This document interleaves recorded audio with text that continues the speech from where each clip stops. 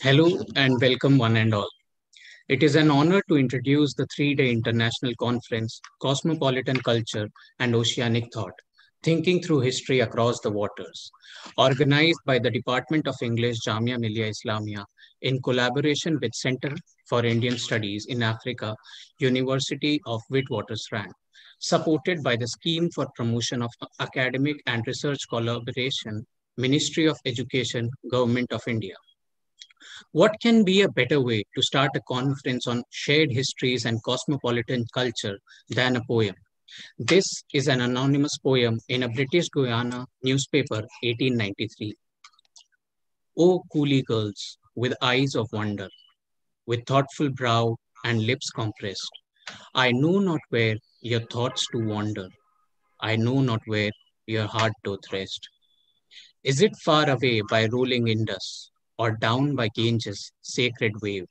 Or where the lonesome Indian Ocean, the shores of Malabar, doth lave. Ah, no, those lands you never saw. This Western world can claim your birth. Your parents thence their life may draw, their thoughts of joy, their themes of mirth. This land of mud has been your home. It was here you drew your natal breath, your home of childhood doomed to be. The land shall hold your dust at death. Then why so foreign? Why so strange? In looks and manner, style and dress, religion too, and social ways. This mystery I cannot guess. The poem highlights what W.E.B. Du Bois terms as a double consciousness and a sense of alienation of the children of Indian indentured laborers who were taken to Guyana. There are many themes and issues explored in the poem that are the subject matter of discussion in the 3-day international conference. It is our privilege to welcome the chief guest for the 3-day international conference, Professor Najma Akhtar, Honorable Vice Chancellor of Jamia Millia Islamia. We would now like Professor Nishat Zaidi, Head of the Department of English, Jamia Millia Islamia, and the conference chair to give the welcome address. Thank you, Stephen. I hope I'm audible. Yes, ma'am, you are. Yes, you are. Honorable Vice Chancellor, Professor Najma Akhtar, Professor Dilip Menon, Professor Isabel Hofmeyr, Professor Lakshmi Subramanian, Dr. Fahad Bishara, Dr. Nidhi Mahajan, and so many other distinguished scholars from across the world, colleagues and participants, and dear students. Greetings to all of you. I'm delighted to welcome you to this 3-day conference that we at the Department of English have organized in collaboration with the Center for Indian Studies in Africa, University of Witwatersrand. This conference, in which eminent scholars and young researchers from across the world are participating, is a part of our collaborative project funded by the Ministry of Education, Government of India, under its unique scheme called SPARK, or Scheme for Promotion of Academic and Research Collaboration. Our project began in 2019. The aim of the project is to chart transoceanic flows of people, ideas, and material as an alternative way of understanding experiences, spaces, and identity. Under this project so far, we have had 2 seminar courses offered by Dr. Sara Jeppy and Professor Dilip Menon in August and November 2019, respectively, at the Department of English. Dr. Jeppy's course titled Thinking with the Sea, Histories of the Indian Ocean, explored the Indian Ocean world from the early modern times until the mid-20th century as a way to chart new histories of the global south, to understand how littoral geographies, islandness, and the ocean itself have shaped understandings and experiences of the past. The seminar course offered by Professor Dilip Menon, titled Oceans as Method, delved into the question of methodology and helped students and researchers develop an insight into the conceptual framework required to develop an understanding of a paradigm of thinking history with the oceans. Together, these 2 seminar courses encouraged our students and researchers, which included researchers not just from Jamia Millia Islamia, but also from all major universities across India, to begin to think about alternative frameworks and methods for their own research. Friends, this collaborative conference is taking place in a year when Jamia Millia Islamia, the lusty child of Gandhian non-cooperation movement, as Jawaharlal Nehru termed it, is celebrating its centenary year along with the 150 years of Mahatma Gandhi. And this indeed has added to our pleasure.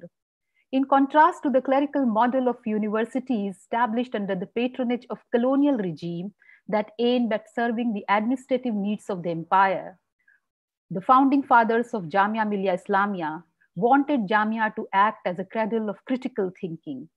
And true to their dreams, these 100 years have been a glorious journey of forbearance, camaraderie, enlightenment, and an unflinching commitment to the ideals of plural nationhood and composite culture.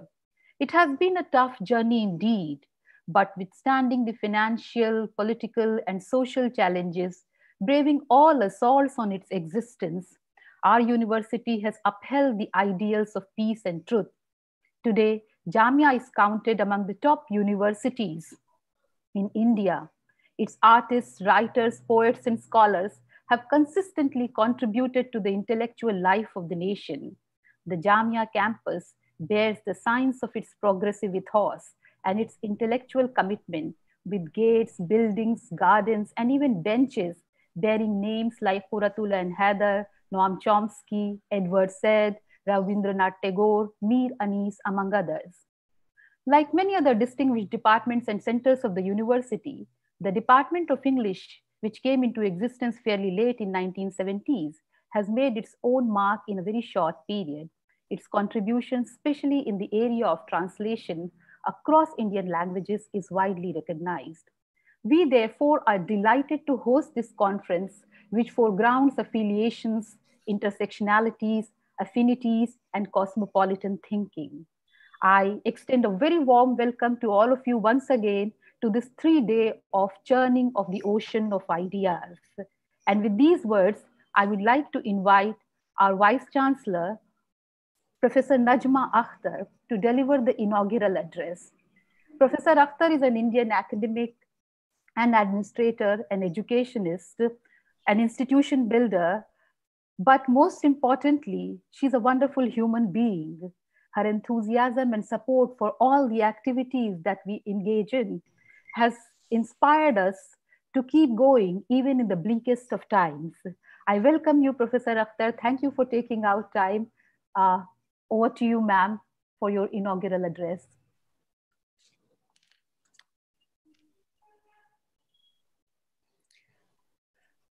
Thank you, Nishat, for giving me this opportunity. Am I audible? Yes, ma'am, perfectly audible. Yeah, okay. Professor Dilip Menon, Mellon Chair of Indian Studies and Director, Center for Indian Studies in Africa, University of Witwatersrand, South Africa. Professor Nishat Zaidi, Head Department of English, Jamia Millia Islamia. Professor Simi Malhotra from the Department of English, Jamia Millia. Participants, guests, students, ladies and gentlemen, researchers from major Indian universities as informed by Nishat, from India as well as abroad.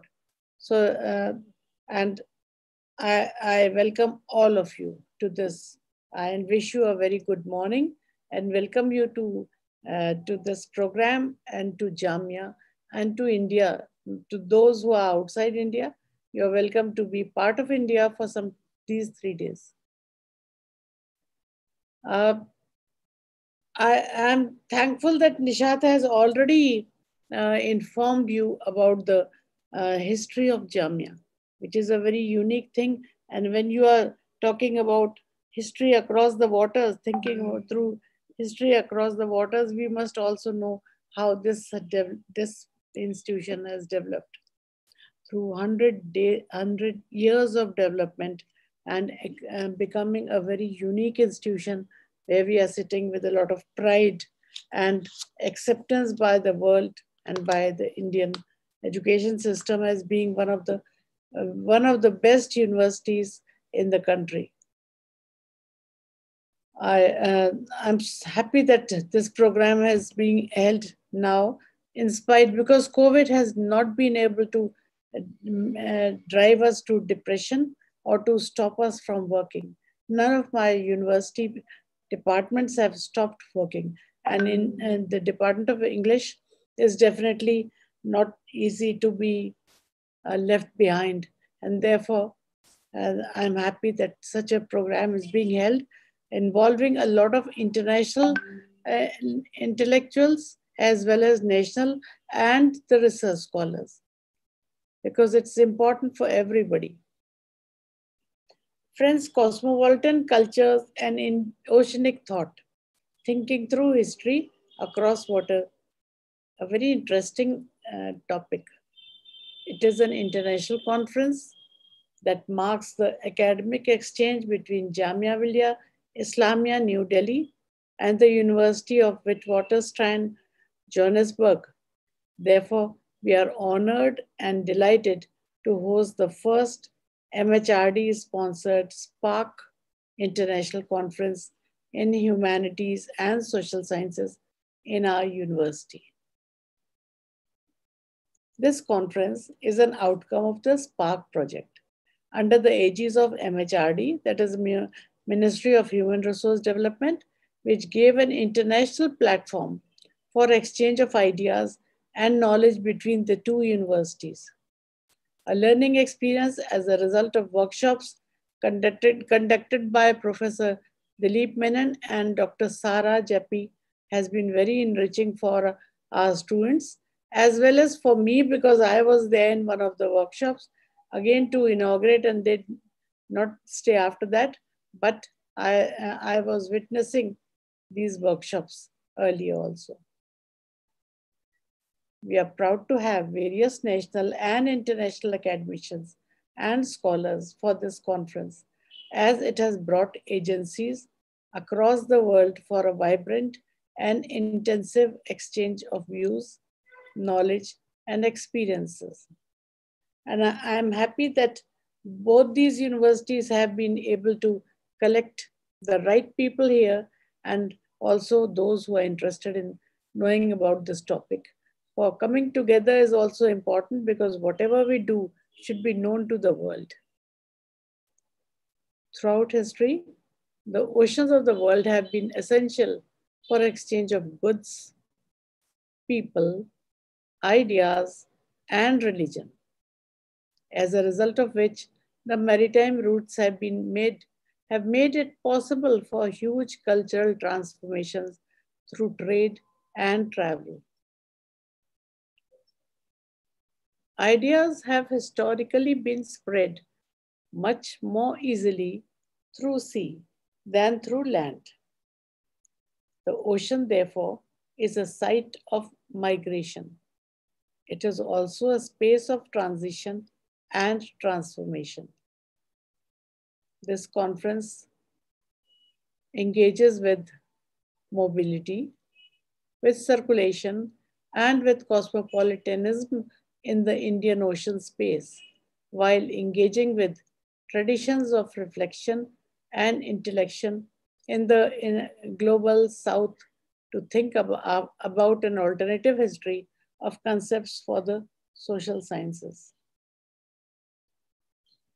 The Indian Ocean in the world history is unique because it has been a point of intersection for three continents of the old world, thus developing a fluvial maritime frontier.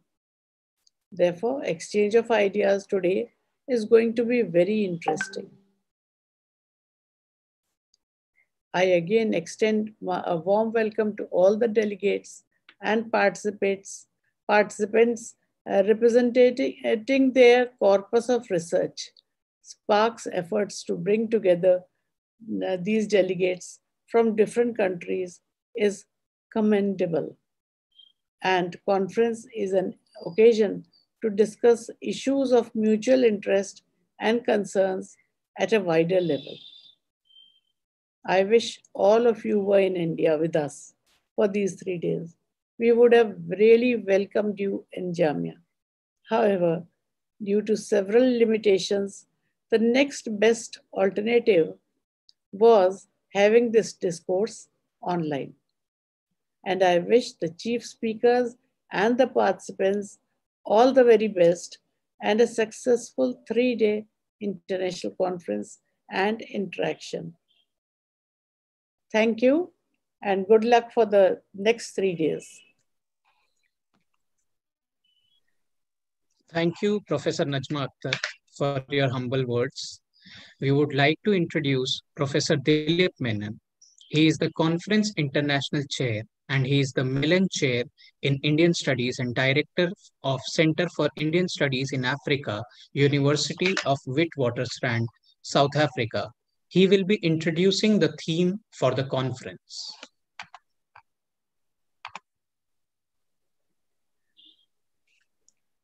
Dilip, unmute yourself.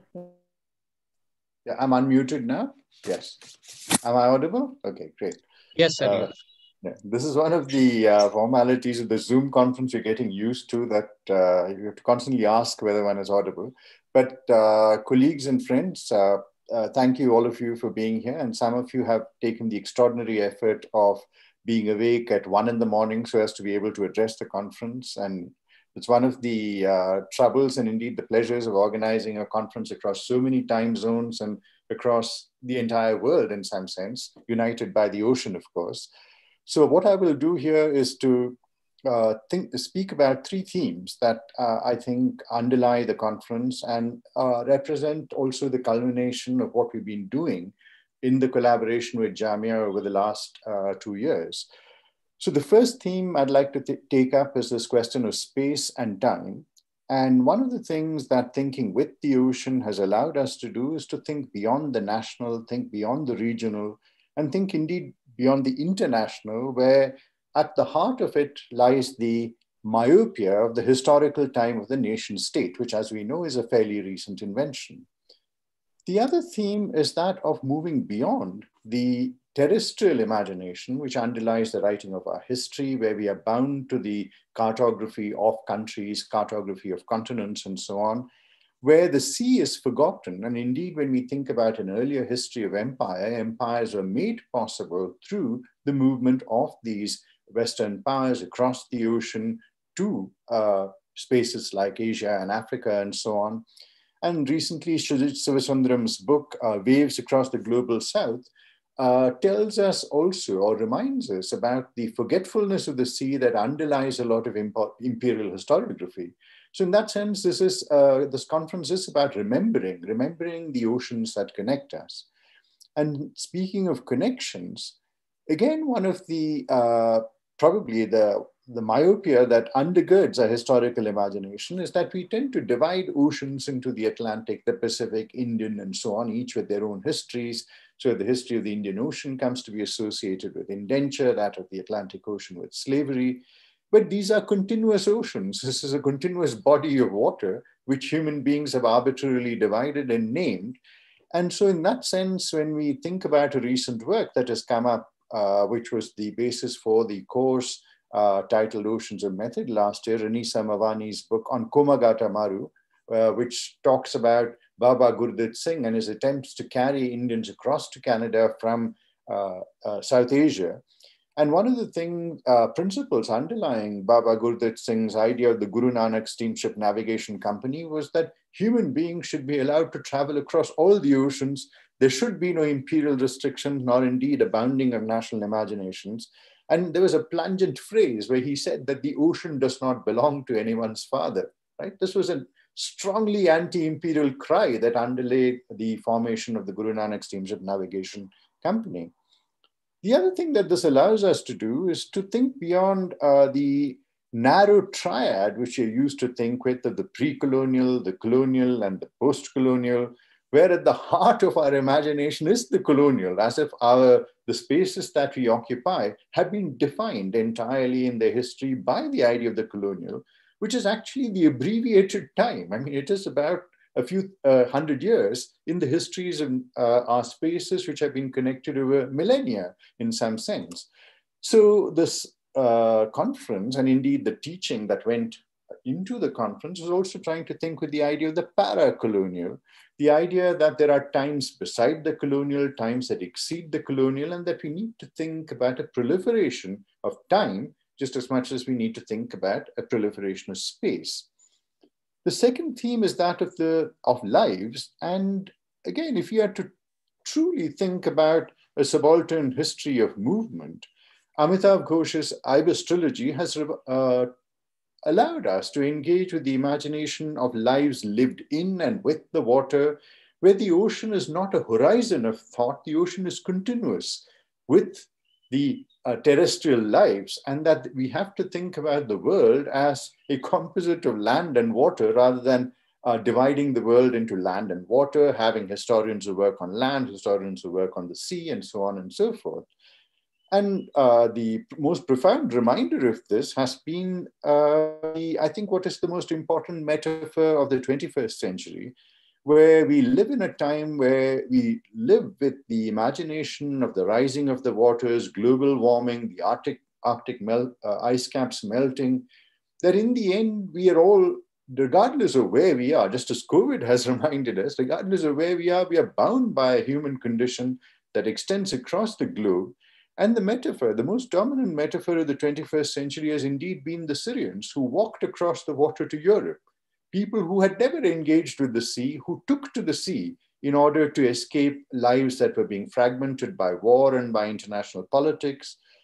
And so when we think, even if you go back a few thousand years and you think about the original movement of people out of Africa, if you have to ask ourselves the question, how did people end up in Australia?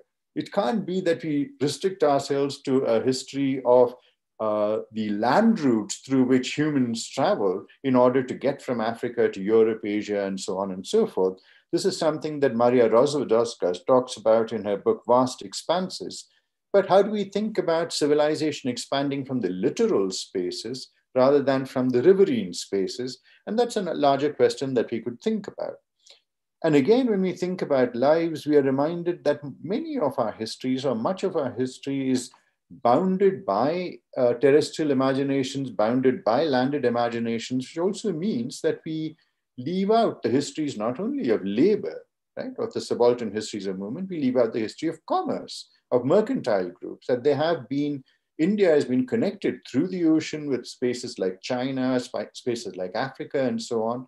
And what we see now as a contemporary history is indeed a deep past, which we need to be thinking about. And not so long ago in the 16th century, silver from Mexico united the world across the Atlantic Ocean to Europe, creating a price revolution, and through Philippines to China and India. So again, speaking about a continuous waters, that silver as a commodity united the world, created a crisis in the Mughal Empire as much as the landed empires in Europe. Finally, when we think about what are the kinds of narratives that we can generate through these histories of space and time, bringing together the histories of lives, I think we can arrive at a truer idea of a cosmopolitanism that is generated by this movement of people, material, commodities, ideas, and so on, and the evolution of polyglot creolized cultures, about which we shall hear a lot, that indenture and slavery, in some sense, created a miscegenation of people, of ideas, and of cultures. And this requires us to engage with what the great Caribbean poet and thinker Edouard Glissant called archipelagic thinking, that we need to think about non-contiguous spaces, spaces which are not next to each other, which are connected through imagination, through affinity, and through travel. And this archipelagic imagination is what allows us to think oceanically rather than terrestrially. And the more recent works, which have looked at the movements of Indian Ocean Islam, for example, or the Arab cosmopolis, which unite Southeast Asia, Asia, and the Middle East through the movement of scholars, through the movement of religion, literary texts. We're thinking about the movements that create multiple forms of resonant architecture across the ocean, forms of clothing, forms of music and dance, again, which we shall hear about in the course of our seminar, where we have to think history differently. And since I'm coming up to the end of my 10 minutes, I'll leave you with another metaphor. if we think with the metaphor, if we did think with the metaphor of the Syrians walking across the ocean, let's go back a few thousand years.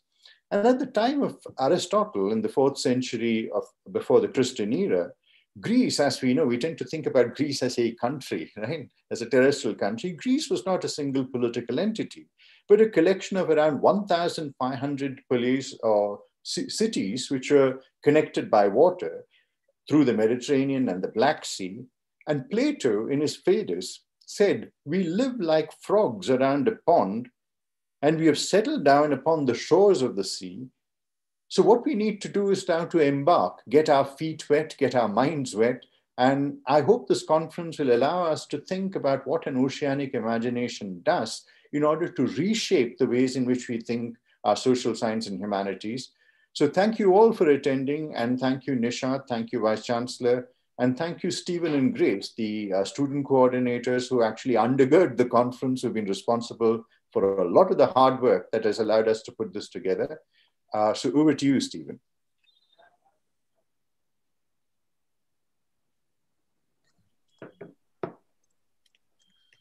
Thank you, sir, for that accelerating introduction. Now we would like Professor Simi Malhotra, professor at the Department of English, Jamia Millia Islamia, and conference co-chair, to propose the vote of thanks. Thank you, Stephen. Am I audible? The compulsory question for Zoom. Yes, ma'am. Yeah, thank you. So, I mean, it's such a privilege and such an honor to actually have the opportunity of thanking people who've actually made this conference possible. First and foremost is the Vice Chancellor, Professor Najma Akhtar. As you've seen and heard yourself this morning, that she's the one who's been leading us to not sit pretty in these challenging times, and to keep working hard as she herself does. And keeps inspiring us to keep working hard, and has been raising the profile of the university so well. So thank you so much, ma'am, not only for taking out time this morning to be with us this morning for the inaugural of the session, but also for constantly being our support and an inspiration for us to carry on with the work that the Department of English has been doing under your patronage. So thank you so much, ma'am, for being with us. I'm also very thankful to the administration of Jamia, who, in spite of these challenging times, has been supporting us constantly in helping us organizing, putting together this particular conference. Most importantly, I also want to thank all the invited speakers, the keynote speakers, and the plenary speakers who so readily and so generously agreed to share their ideas and their time and across time zones and to be with us today. And so we're really, really grateful to all of you for being so generous with yourself, with your ideas, with your thought, and with your scholarship. And we really look forward to hearing you all. We are also very, very grateful to all the paper presenters. We had an overwhelming response. It was very hard to choose the papers that we have finally selected, but I'm sure it's going to be an intellectual treat for all of us to hear these paper speakers. We're thankful also to the chairs who have agreed to lead these discussions, as also to the rapporteurs. We are very, very grateful to the organizing team. And when I think of the organizing team, I think of two pillars, so to say, Stephen and Grace, and of course all the staff who's there, and of course to the great friendship that we've forged with University of Witwatersrand, the intellectual inputs that we've had from Dilip and from Sarah, and of course for the collaboration that we've had with them. So thank you so much for that. And of course to the leadership that Nishat herself kind of embodies. So I thank all of you, and I thank all of you for all the other participants and colleagues who have taken out time to be with us this morning. And I'm pretty sure that these 3 days are going to be an intellectual treat for all of us. And we're really looking forward to the sessions that are to follow the inaugural. So thank you all once again. Thank you, ma'am. And thank you all the people who are part of this particular inaugural session. And we shall be meeting for the sessions after this, this inaugural is over. Thank you all.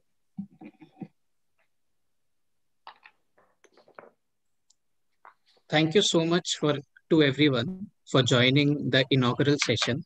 Now we will be moving towards our first session, where the moderators are Professor Dilip Menon, Professor Nishat Zaidi, and Professor Simi Malhotra. And the key speakers in this session are Isabel, Hofmeyr, Lakshmi, Subramanian, and Fahad, Bishara. So shall I introduce Isabel? Yes, sir. Who is here, I'm presuming, already. Yes, yes. Okay, so good morning again. And I realize that all of us are going through this rather breathlessly because we're not aware of how to do this time so that we can finish on time.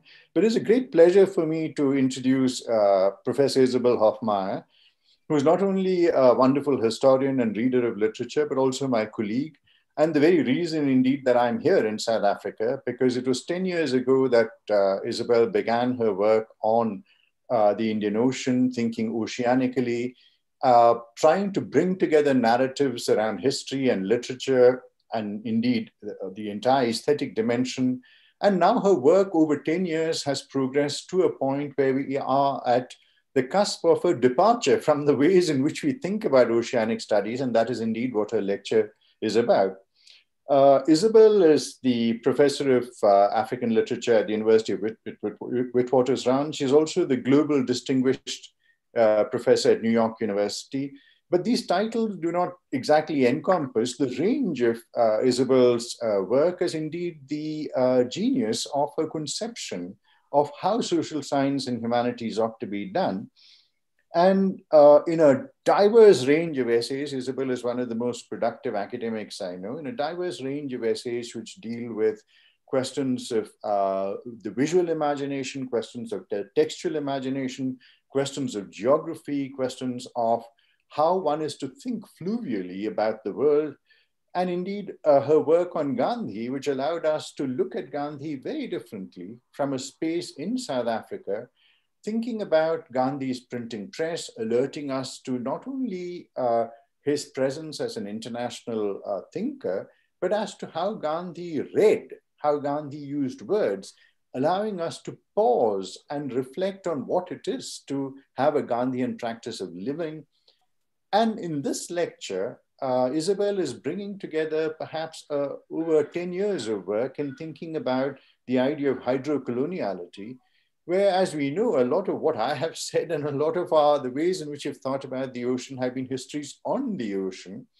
And Isabel has now left us far behind and allowed us to move into another dimension by asking the question, what is it to think history in the ocean?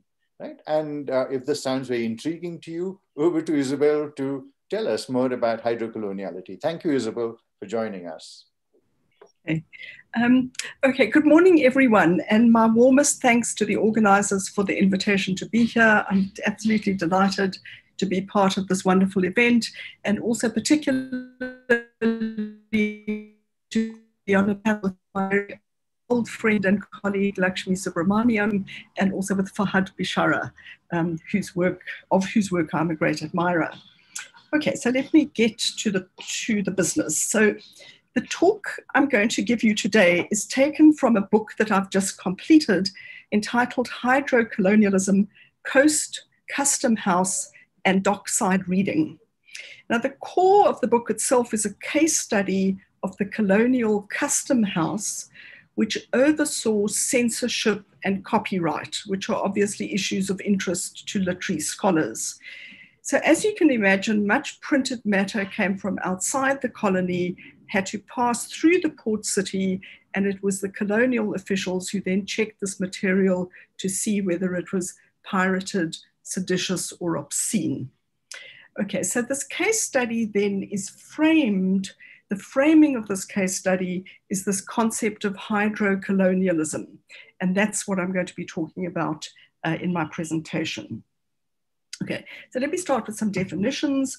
The term is a neologism, which I've sort of made up, and it obviously riffs off the term post-colonialism, and like that concept has a wide potential remit, which could include colonization by way of water, various forms of maritime imperialism, colonization of water, occupation of land with water resources, declaration of territorial waters, militarization and geopoliticization of the oceans. It could be a colony on or in water. The ship is a miniature colony, or possibly the penal island. Colonization through water, flooding of occupied land, and the colonization of the idea of water itself, so how water becomes to be produced as a sort of neutral and secular substance.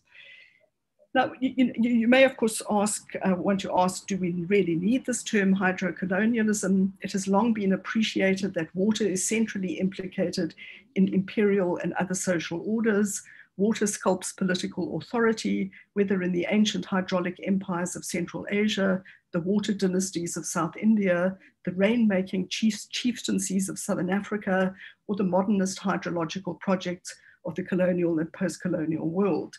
So, geographers and anthropologists have thickened understandings of water as an quote unquote informed material, implicated in hydronationalism, struggles around citizenship, settler hydrologies, and hydrocosmologies.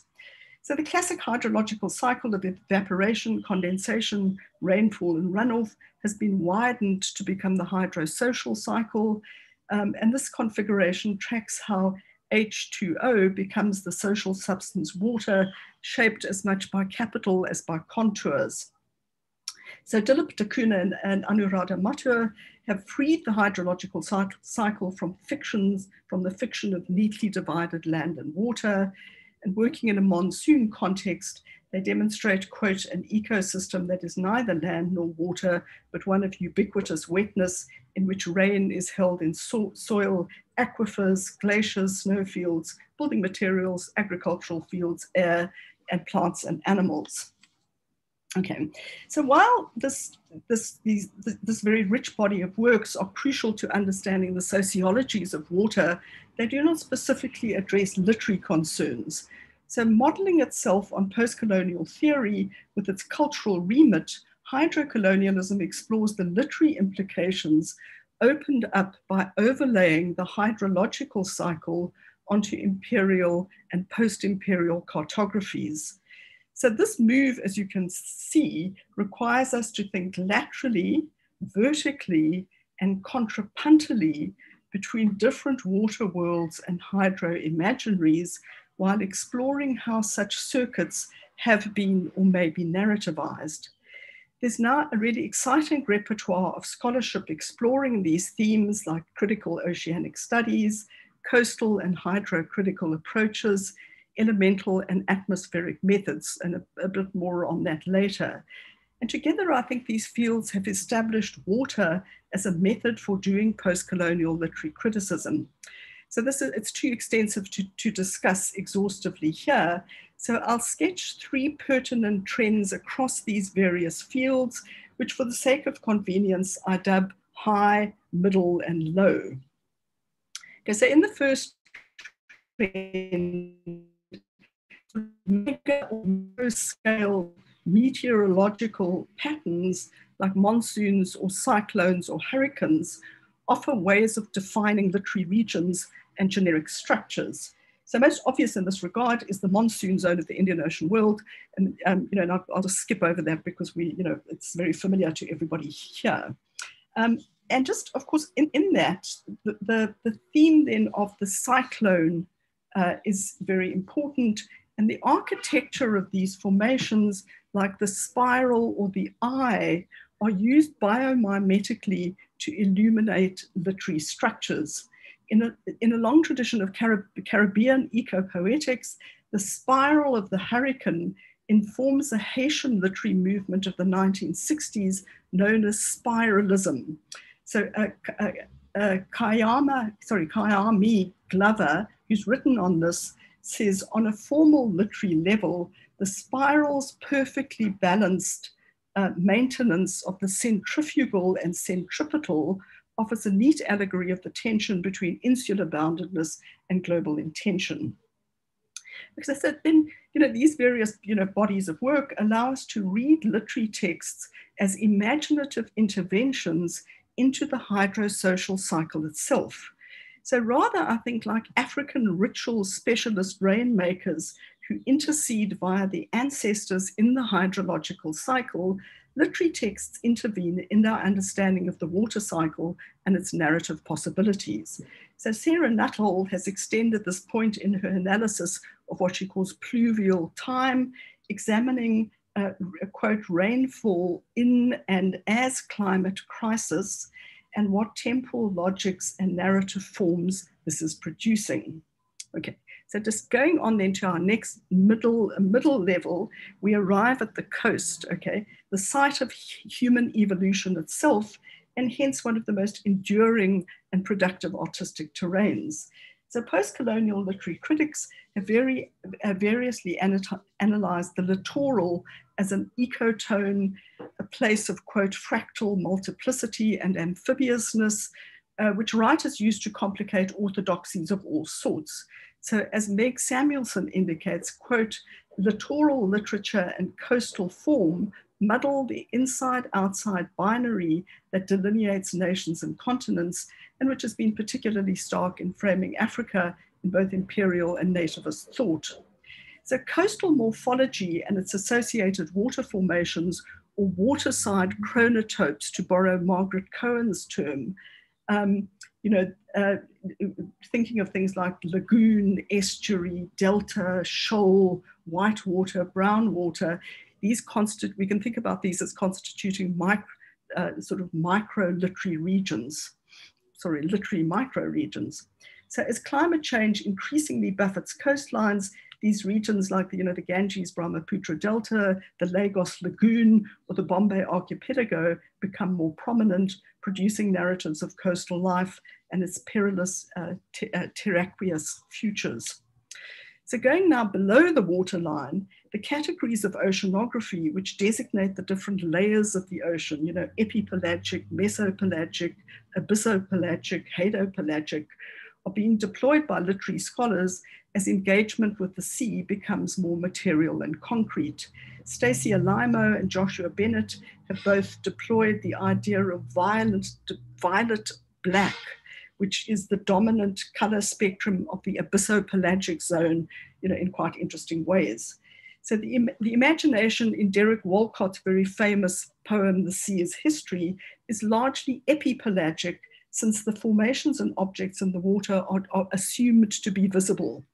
So given that his home island, St. Lucia, perches on a volcanic shelf, this is perhaps to be expected.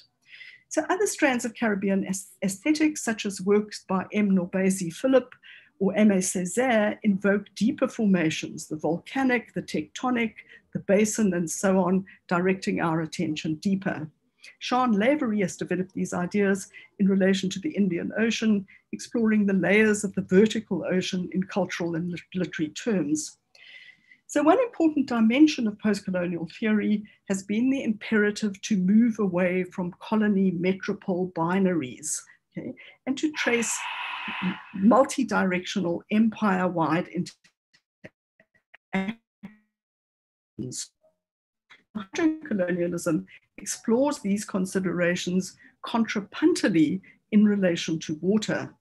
As Sarah Pritchard's work on French hydrology demonstrates, hydraulic expertise built up by French engineers in French North Africa was imported back home to France and used to improve the techniques of quote unquote backward provincial farmers. So in literary terms, I think one could take an empire-wide view of moral and social hydrology that saw surplus populations as stagnant sources of contamination needing to be channeled, drained, or carried away. So themes of drainage, hydrology, and flow dynamics could be read contrapuntally across empire, focusing on themes like tidal circulation and great expectations, and cross-hatching these with Namwali Serpel's recent novel, The Old Drift, which draws together settler hydrologies and hydrocosmologies on the Zambezi. Okay, so just together you can see these techniques add water, depth, and verticality, extending land-focused and horizontal purviews. In a post-colonial context where land has been overdetermined and the sea over-erased, such relativizing methods become especially pertinent. Land is favored both as an automatic platform of knowledge and as a locus of the colonial and anti-colonial nation. The ocean, by contrast, has been forgotten, first by emerging settler colonial nations attempting to erase its origins, and then by anti-colonial nationalism turning its back on the ocean as a source of imperialism. So in a post-national age, the rich and creolized meanings of the ocean, both pre-colonial and colonially, are starting to be more systematically employed. Okay, just the work that I've spoken about thus far is mainly related to thinking about literary critical practices. And my particular, in this book, I'm really interested in questions of print culture and book history. So there's a section then of what does a hydrocolonial approach mean for thinking about print culture. So a hydrocolonial approach makes visible the mutually shaping relationship between print culture and the elemental politics of the colonial maritime frontier. So it enables us, I think, to configure printed matter, the colony, and the ocean in ways that establish a more dynamic relationship amongst these three terms. So this triad of print, ocean, and colony has certainly been explored, and there's rich research on printed matter and maritime circulation. But this work has, however, largely proceeded in a dry register with the sea simply as a backdrop. So hydrocolonialism takes a different tack, putting water and paper closer together, immersing printed matter in the elemental politics of the colonial port city. So this burgeoning field of elemental media studies provides a useful framework for this purpose. So as Nicole Starosielski indicates, all media becomes environmental media, and all media studies becomes environmental media studies. So as John Durham Peters suggests, the elements themselves need to be understood as, quote, infrastructures of being and agencies of order. Okay, so when applied to print culture on the dockside, a hydrocolonial method highlights printed matter as part of port infrastructure, both in terms of the manuals and forms that officials on the dockside use, and also in relation to one of the things I'm interested in was settler handbooks, which told settlers which routes to follow, how to get there, what to expect on arrival, and often including the arrival forms as appendices. So these volumes, as you can see, acted in concert with the port infrastructure, okay, and it's land, which depends a lot on land reclamation and submarine engineering, because ports are often these very sort of, invented or artificial ground. And of course, these infrastructures quite literally reached out to incoming passengers of the right class and race, giving them their first purchase on the colony. And in the same way, the print culture, the settler handbooks reach out, to settlers, as I said. And so we can think about these settler handbooks as a mode of textual land reclamation. Or it's we can think about them as a kind of landfill, extending literary infrastructure outward to enable the immigrant to arrive, extending a platform of advice and preparation to would-be settlers, inventing land for them before they had arrived. Okay. So just sort of moving towards the final part of the paper, there are two themes arising out of this work that are important in this book, and that is the theme of colonized water. How is water colonized? And then creolized water. And I'll speak briefly about those two. So central to hydrocolonial thinking is how water comes to be colonized. Okay? So Siobhan Carroll's work on elements and empire is instructive in this regard, showing how air, water, and ice initially appeared sort of uncolonizable and empire-proof, largely because they could not be settled or occupied. In the longer run, these elements were indeed rendered colonizable, whether as sites of performing imperial masculinity, as resources to be extracted, as dumping ground for wastes, or as methods of defining or redefining international law and geopolitics. The long-term effectiveness of these strategies is apparent today if we turn to the ocean, which from its seabed through the water column to its surface has been prospected, militarized, mined, and laid claim to. And as Elizabeth de Lugri has recently pointed out, she indicates a hydrocriticism for the 21st century needs to engage less, quote, with the concepts of fluidity, flow, roots, and mobility than with less poetic terms such as blue water navies, mobile offshore bases, high sea exclusion zones, sea lanes of communication, you know, the SLOCs, and maritime choke points.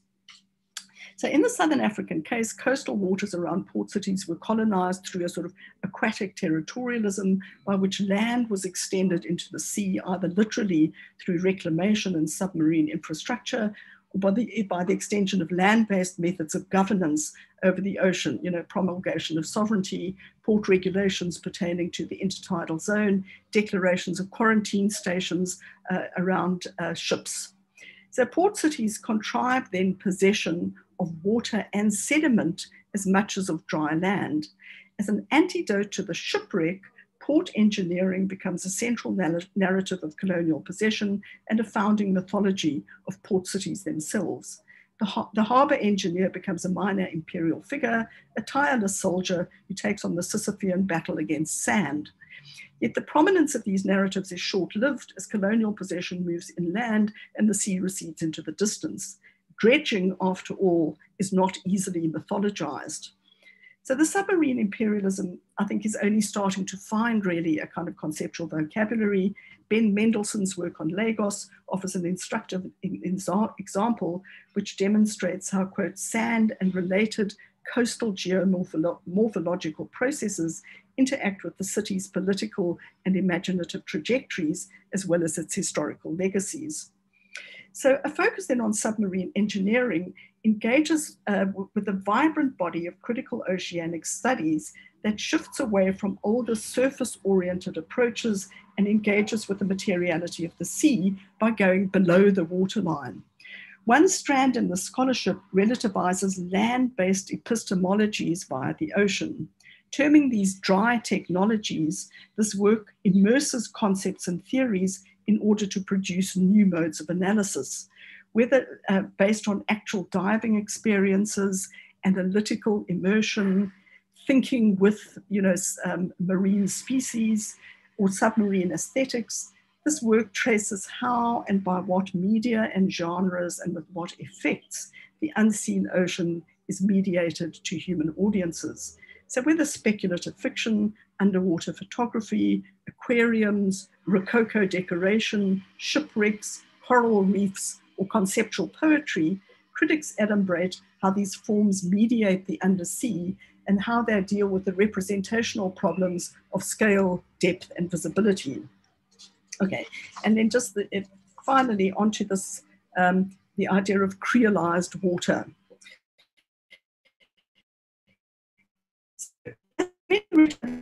Port cities are intense nodes of cosmopolitan exchange.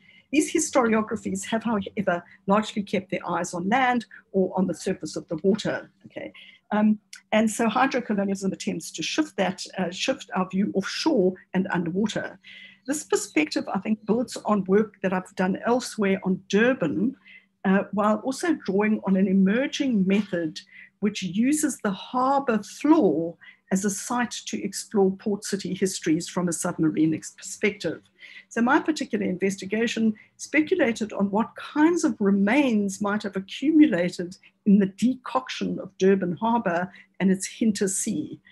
So in addition to shipwrecks, you know, collapsed infrastructure, detritus dumped by ships and, you know, and port workers, the odd book also tossed into the ocean by customs officials, there would also have been traces that speak to the cosmopolitanism of the port city.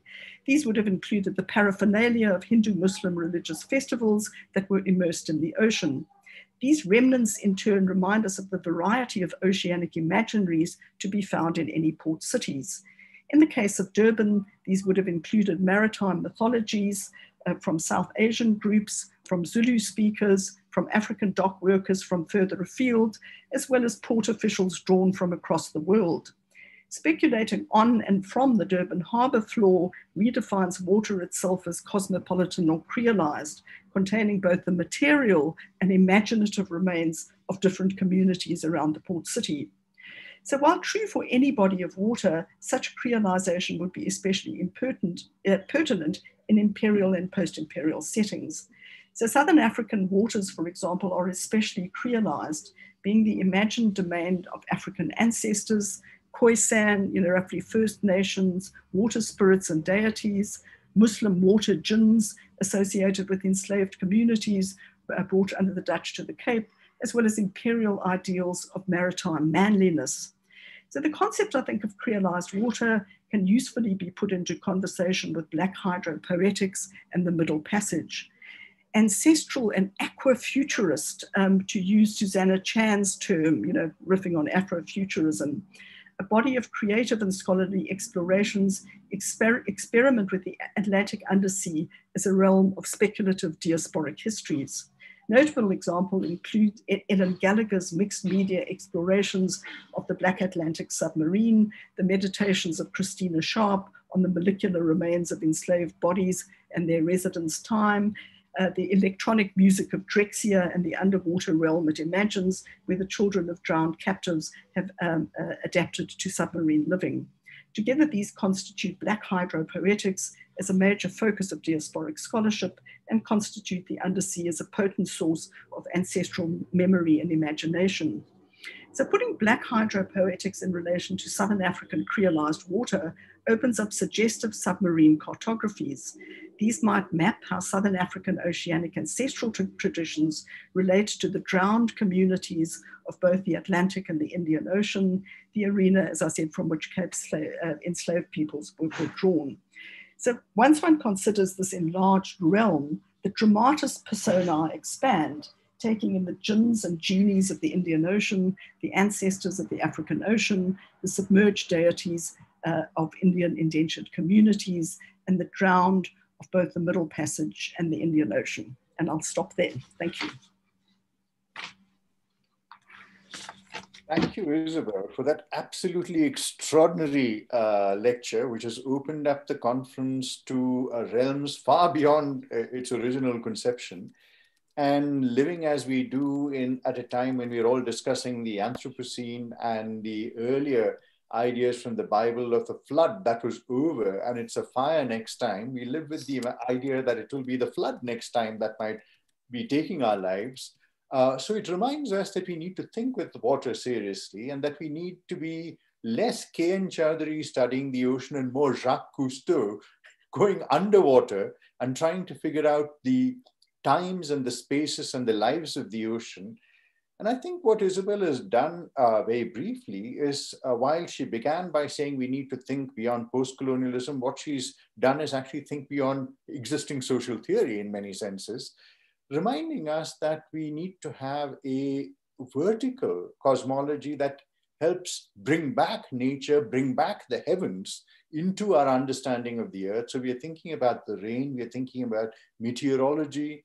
We are also thinking less with the hubris of an Anthropocene that sees human actions as destroying the universe and thinking really about the limits on human action of nature, of things like cyclones, hurricanes, and so on, which do away with the plans, the well-laid plans of mice and men.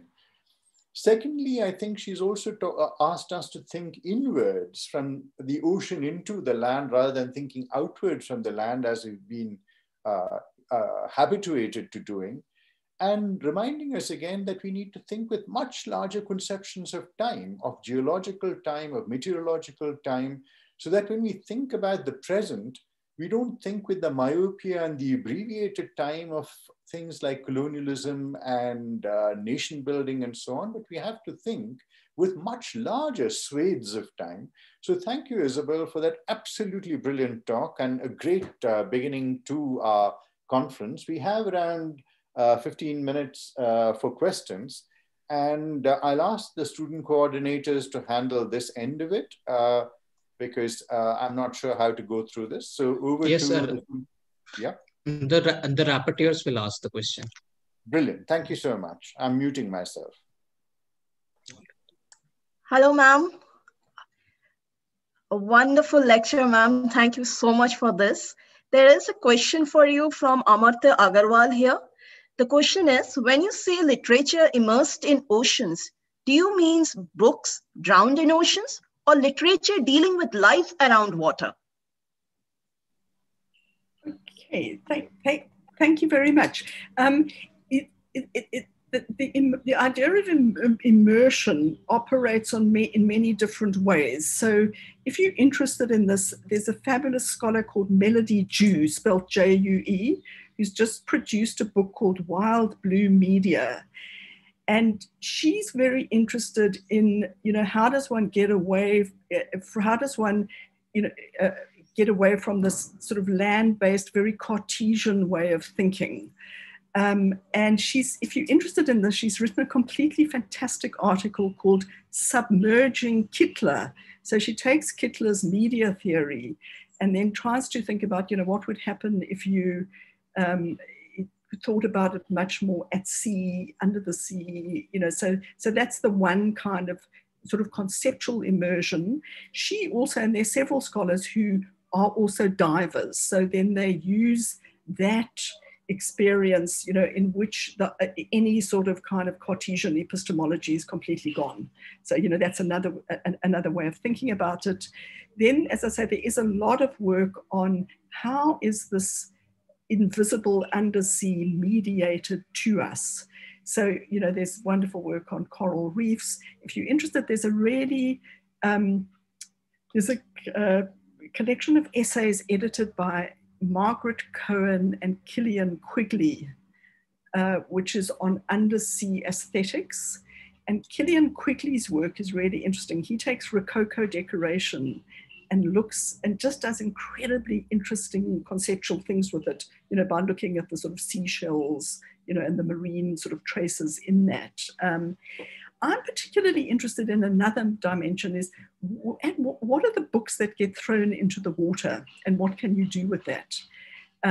So there are books that get thrown into the water for censorship purposes. So the customs officials that I look at, sometimes if they deem a book to be unacceptable, they can burn it or they can throw it into the water. So it's a sort of elemental translation of this book. And then there's also often a very set piece of somebody starting a new life. So there's a fabulous piece in Langston Hughes's autobiography. He sails out of New York Harbor, he's going off to a different life, and he throws a whole lot of books, representing his previous very unhappy year of studying science at Columbia. And hurls them into New York Harbor. But somebody who works on Langston Hughes did tell me that he did keep his Walt Whitman. And so, so I think it's all, and all of that scholarship is unpacking all of those levels and thinking of many more levels in really fascinating, interesting ways. Thank you so much, ma'am. There's a comment and a question from Professor Anupama Mohan. She has written that, thank you, Isabel, for a really thought-provoking lecture. I thought the distinction between cosmopolitanism and creolized is significant. The former still has positive connotations, while the latter can be descriptive of a range of interactions without necessarily converting historical processes into a moral praxis for scholarship. Any further thoughts on the distinction between the two notions in terms of hydrocolonial approaches? Okay, thank you. Yeah, and I suppose that it's like sort of any terminology that one uses. It's kind of got limits and possibilities. So, in terms just of that, I suppose I could have spoken about cosmopolitan waters.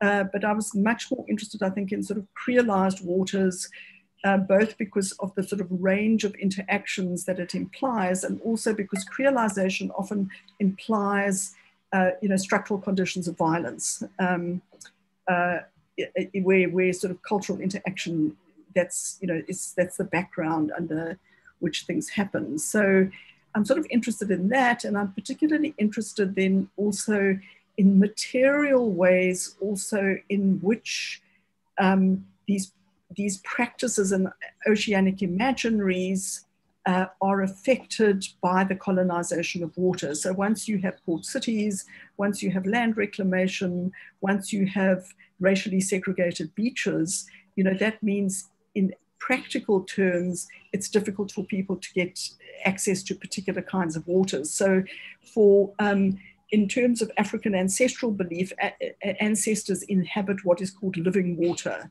You know, so it's got to be kind of moving water. And so increasing these, you know, certain areas, ancestral domains become cut off. You know, and then what does that mean for how those sorts of things are remembered? So I suppose I'm just using that to try and think, as one of the ways then to think about, you know, these are not just all of these oceanic imaginaries happily melding together, you know, it's also in this context of structural violence. Apologies. There is sorry, yes, we have 5 more minutes for questions. All right, sir. So, there is a question from Professor Lakshmi Subramanian. Can you unmute yourself and ask the question? Sure. Can you hear me? Because my connection... Yes, ma'am, yeah, we can. Okay. Isabel, thanks. That was a terrific lecture, and you populated the idea of hydrocolonialism so effectively. And I can see the way it works for literary analysis. I've always been trying to grapple with how to translate these things into a methodology for a discipline like history. You know, so how does one actually develop an interdisciplinary methodology that can also respond to the historical imperative?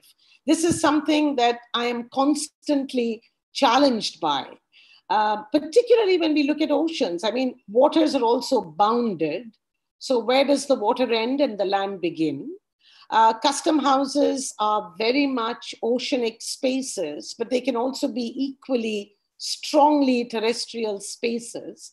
So how does one actually translate this wonderful imaginative categorization into an actual method? It's something that I'm grappling with, so any pointers, but that was just terrific. Great, thank you. Yes, I mean, I think this is why it's such a fascinating field, because it's kind of, you know, it's just opening up. So that's the really interesting challenge, is how to do that. If I can just talk a little bit about what I'm sort of trying to do. So I'm trying to think very much about all of the, and what can you do analytically with the various sort of submarine spaces. You know, so I mentioned this whole thing of the harbour floor. There's a very interesting project, in fact, on this Sydney harbour floor. So using the harbour floor as a kind of site and method for rethinking the history of the port city. I think there's huge, interesting stuff done because all of that stuff that was built, you know, what does that mean for ideas of labour itself? You know, there's just is always this. It's interesting, you know, that there's the maritime labour that's on a ship, or there's a maritime, or there's land labour.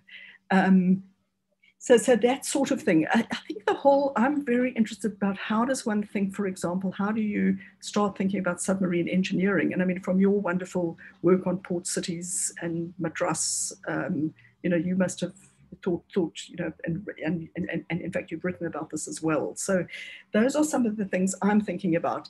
Then, I mean, there's fantastic stuff on, you know, the sea as a sort of the sea as a legal form, you know, Ranisa Mawani. I recently came across the Professor Ranganathan's work from Cambridge on decolonization and laws of the ocean, which is just completely fascinating. You know, there's very interesting, I heard a fabulous paper by Charmaine Chua on Bandung, and one of the themes of that people discussed there was freight rates on ships. You know, so that's also, I think, another whole way, rather than thinking just about those those kinds of transnational movements in terms of old dry technologies, where it's just a sort of social movement, with the ocean in the background. Much more, what did they say about the ocean? I mean, I was just like really fascinated through Professor Ranganathan's work that the UNCLOS, the United Nations Conference on the Law of the Sea, which sort of took shape between 1973 and 1982. It was signed by the ANC, the PAC, and SWAPO.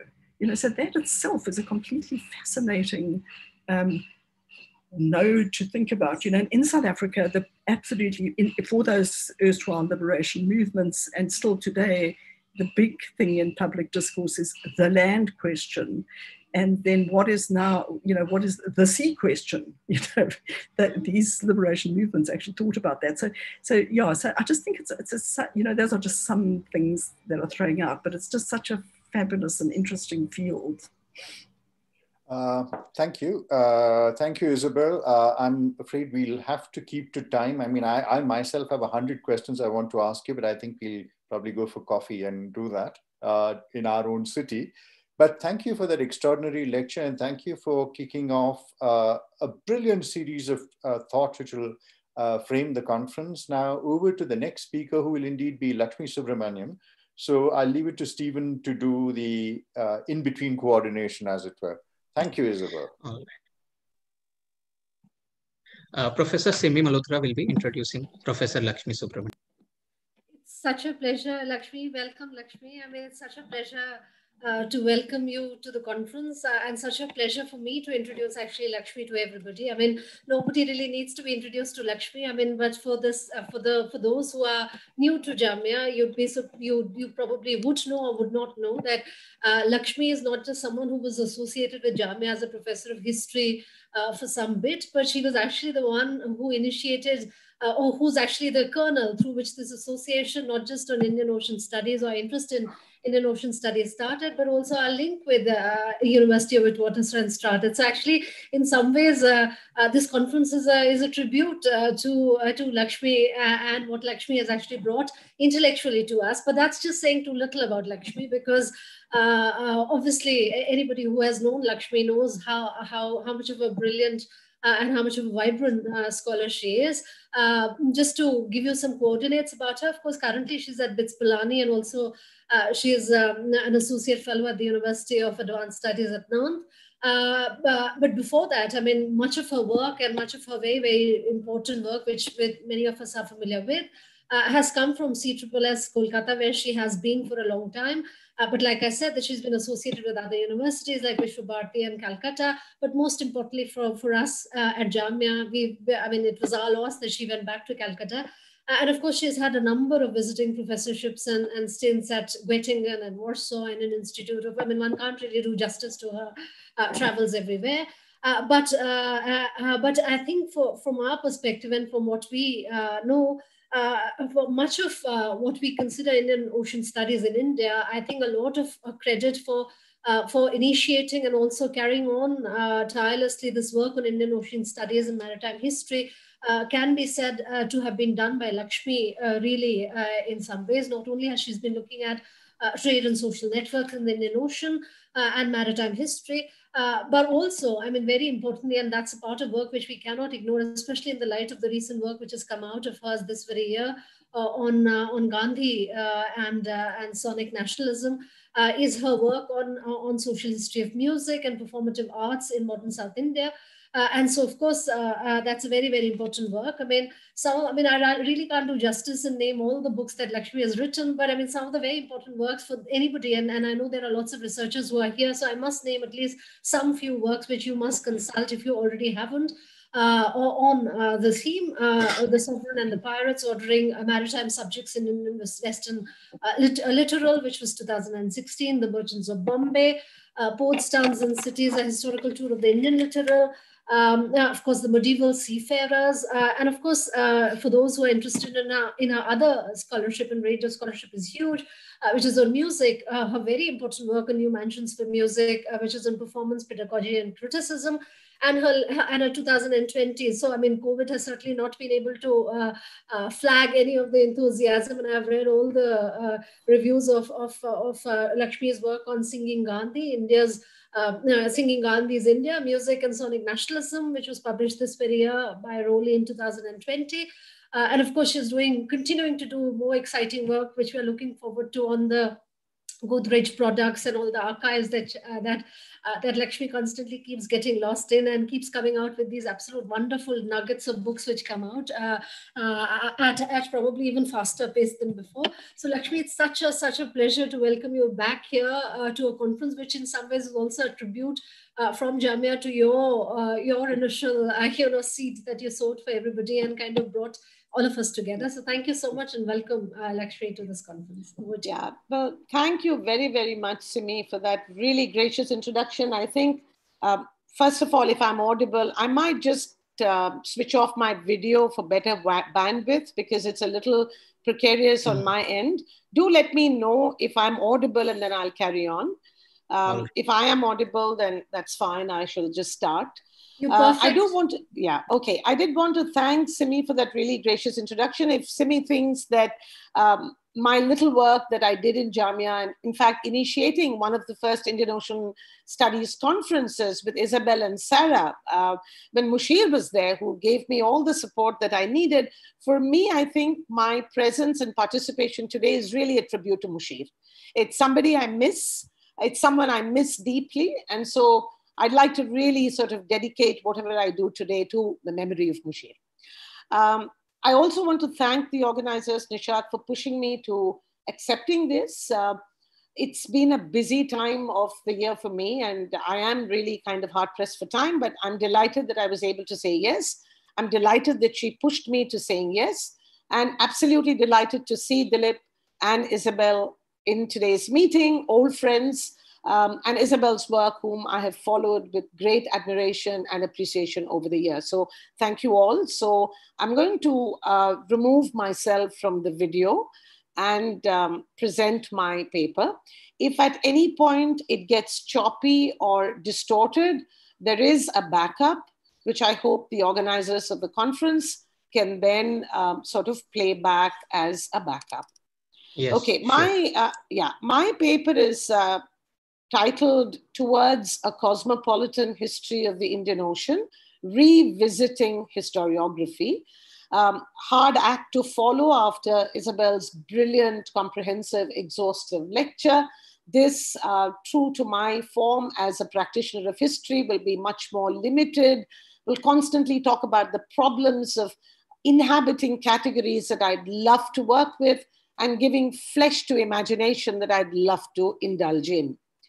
Encountering the ocean, especially the Indian Ocean, for a historian grounded in South Asia, is a singularly daunting task.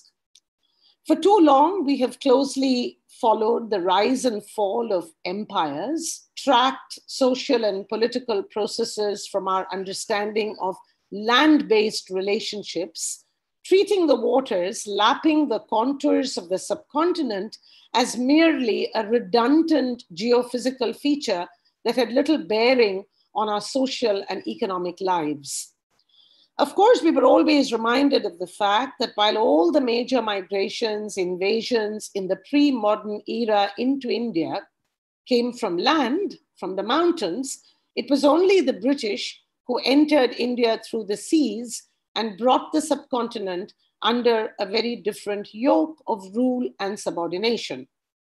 So in a sense, this underscored our maritime weakness and vulnerability, and whether we accept that or not, or colonial time is important, the fact was that the impact of empire was deep and transformative, not least of all the ways in which it reinforced certain biases in history writing, especially the indifference to the maritime and literal dimensions of India's historical experience.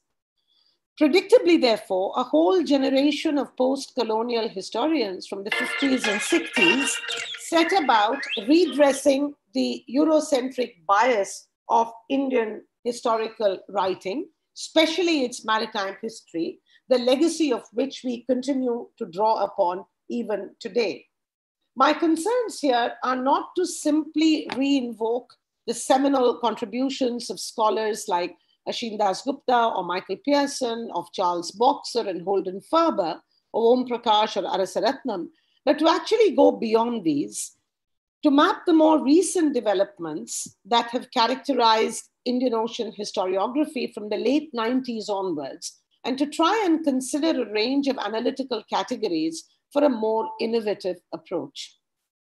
I shall therefore try and engage with the work of new and younger scholars in the field of connected histories of the Indian Ocean, as well as with the insights that literary and cultural studies have brought to the table, and think aloud with you about the potential and possibilities of new categories, new methodologies, and questions. From around 1990s, the amplification of the idea of literal society and of connected histories lay at the core of substantial historical research on the Indian Ocean. Pearson's work helped us to think through the idea of social and spatial construction in relation to the literal, which helped us look at economic and political processes through the lens of hybridization, permeability, porousness, categories that have actually been expanded empirically by work in the field of history and cultural studies on the Indian Ocean. Pearson suggested that scholars had remained attached for far too long to land-based frameworks, especially in relation to property, occupation, law, sovereignty, and power. And it was only with the foregrounding of the literal as a space that lay in between that we could engage with ideas such as permeability, mobility, hybridity, to better understand an array of social experiences lived. His 2006 essay, Literal Society, The Concept and Problems, said how the mixture of terrestrial and maritime influences made literal society a useful category for understanding maritime history. For the literal, that land-based power literally met its limits, while it was precisely here that the waves crashed, making it a unique location. The space threw up and supported a variety of social groups who lived off the sea, maintained very distinct modalities of interaction with the hinterland, left their families, especially women, to manage the household elsewhere. The literal communities participated in flexible religious beliefs and partook of shared linguistic practices that gave them certain cosmopolitan elements not easy to explain from a terrestrial perspective, where cosmopolitan really doubled up for some kind of exalted elite experience.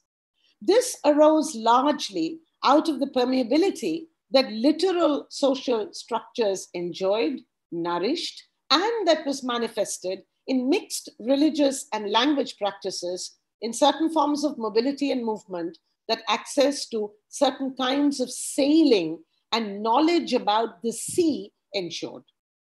The concept of literal society came in really useful when exploring those voices that were not always captured in conventional archives, particularly to understand what Glasgow scholars have talked about as salty, subaltern voices that were rarely heard, to excavate the deep structures of literal society, wherein new forms of social interaction and articulations of politics of a range of actors was played out. These could be Islamic scholars, small rulers, petty market agents, pirates operating in liminal spaces such as grey markets, coastal hamlets, territorial seas. My own work on piracy in India's Western littoral in the latter decades of the 18th and first quarter of the 19th century drew from literal society and forced me to engage much more proactively with very diverse kinds of moral economy, where the terms of analysis could not be anchored in land. Here, coastal groups negotiated very unusual relations relationships with local bosses, with small shrines, grey markets, in order to eke out their livelihoods and articulate a very distinct form of politics that subsumed raiding and predation. Here was a space where conventional understanding of imperial law and jurisdiction, Mughal, Maratha, or British, or caste, lineage, class structures and relations did not quite correspond to actual lived experiences. On the contrary, the idea of nested rights, of custom, muluk sharista, mulka shastra, trans-local and trans-regional affiliations articulated through informal agreements, personal undertakings, local religious elders, small shrines made much more sense. I do therefore believe that we need to not simply hope for an alternative archive, which is what historians are obsessed with, but to actually work out a new lexicon of analytical categories to excavate a literal history of the Indian Ocean. In fact, a history of myriad literals that work around a different logic of economic and social linkages and adopt distinct optics to understand and participate in diverse forms of activity. It's really here that I think the kind of insights that we got from the initiative in Witwatersrand, sponsored by Isabel and then pursued so actively by Dilip can actually help us probably expand the remit of the historical discipline. Patricia Risso, in an earlier work, made this point of lexicon quite effectively when she argued that to adopt a blanket umbrella term like piracy, for example, in the Indian Ocean region was very confusing. In fact, indigenous vocabularies for any kind of aggression or theft did not quite subsume the same nuances that piracy had. And so we did not have a matching word for piracy, we had other words. So how would we then understand those activities if looked at from an entirely different lexicon of vocabulary? Just as custom appeared more appropriate for understanding the dynamics of literal society, especially in relation to fluid social relations between marginal people, local bosses, lower status groups, we could consider cosmopolitanism as a convenient category in understanding regimes in the Indian Ocean. Both peoples in the sea traveling as it were, and in the regions they struck roots.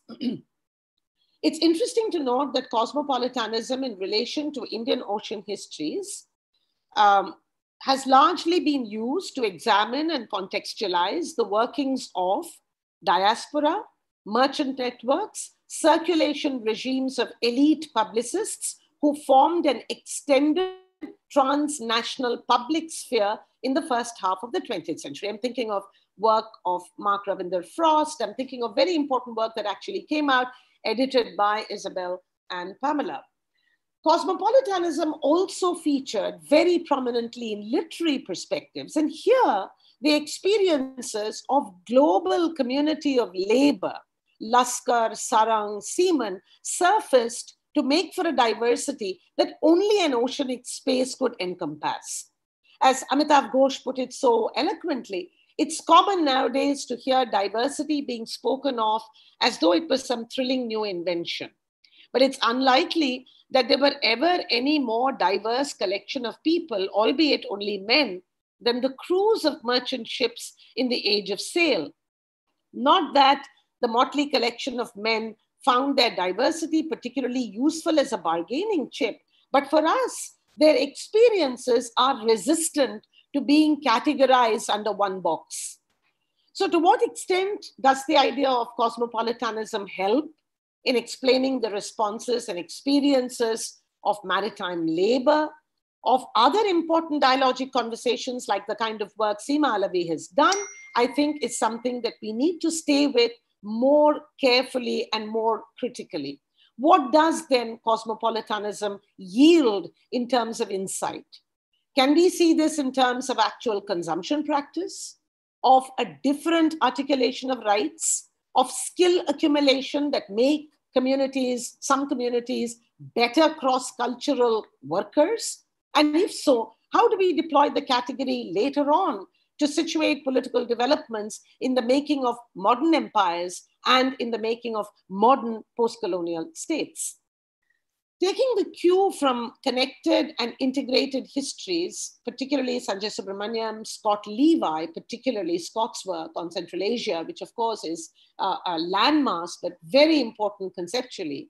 Recent work by younger scholars has looked at the workings of trade networks, like the Armenians, to make a very strong case for a hybrid vernacular cosmopolitanism that merged crucial elements from traditional legal and religious practices with new conventions drawn from British law to play a key role in the staging of the British Empire.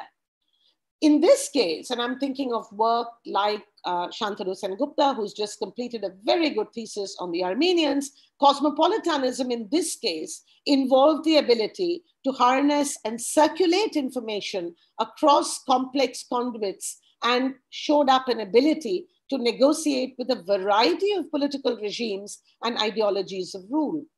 Anchored within their own legal traditions and conventions of centralized capital and trust, centralized trust, the Armenians played out their role as cosmopolitan cross-cultural brokers that enable them to encounter empires and to define their own understanding of nationalism.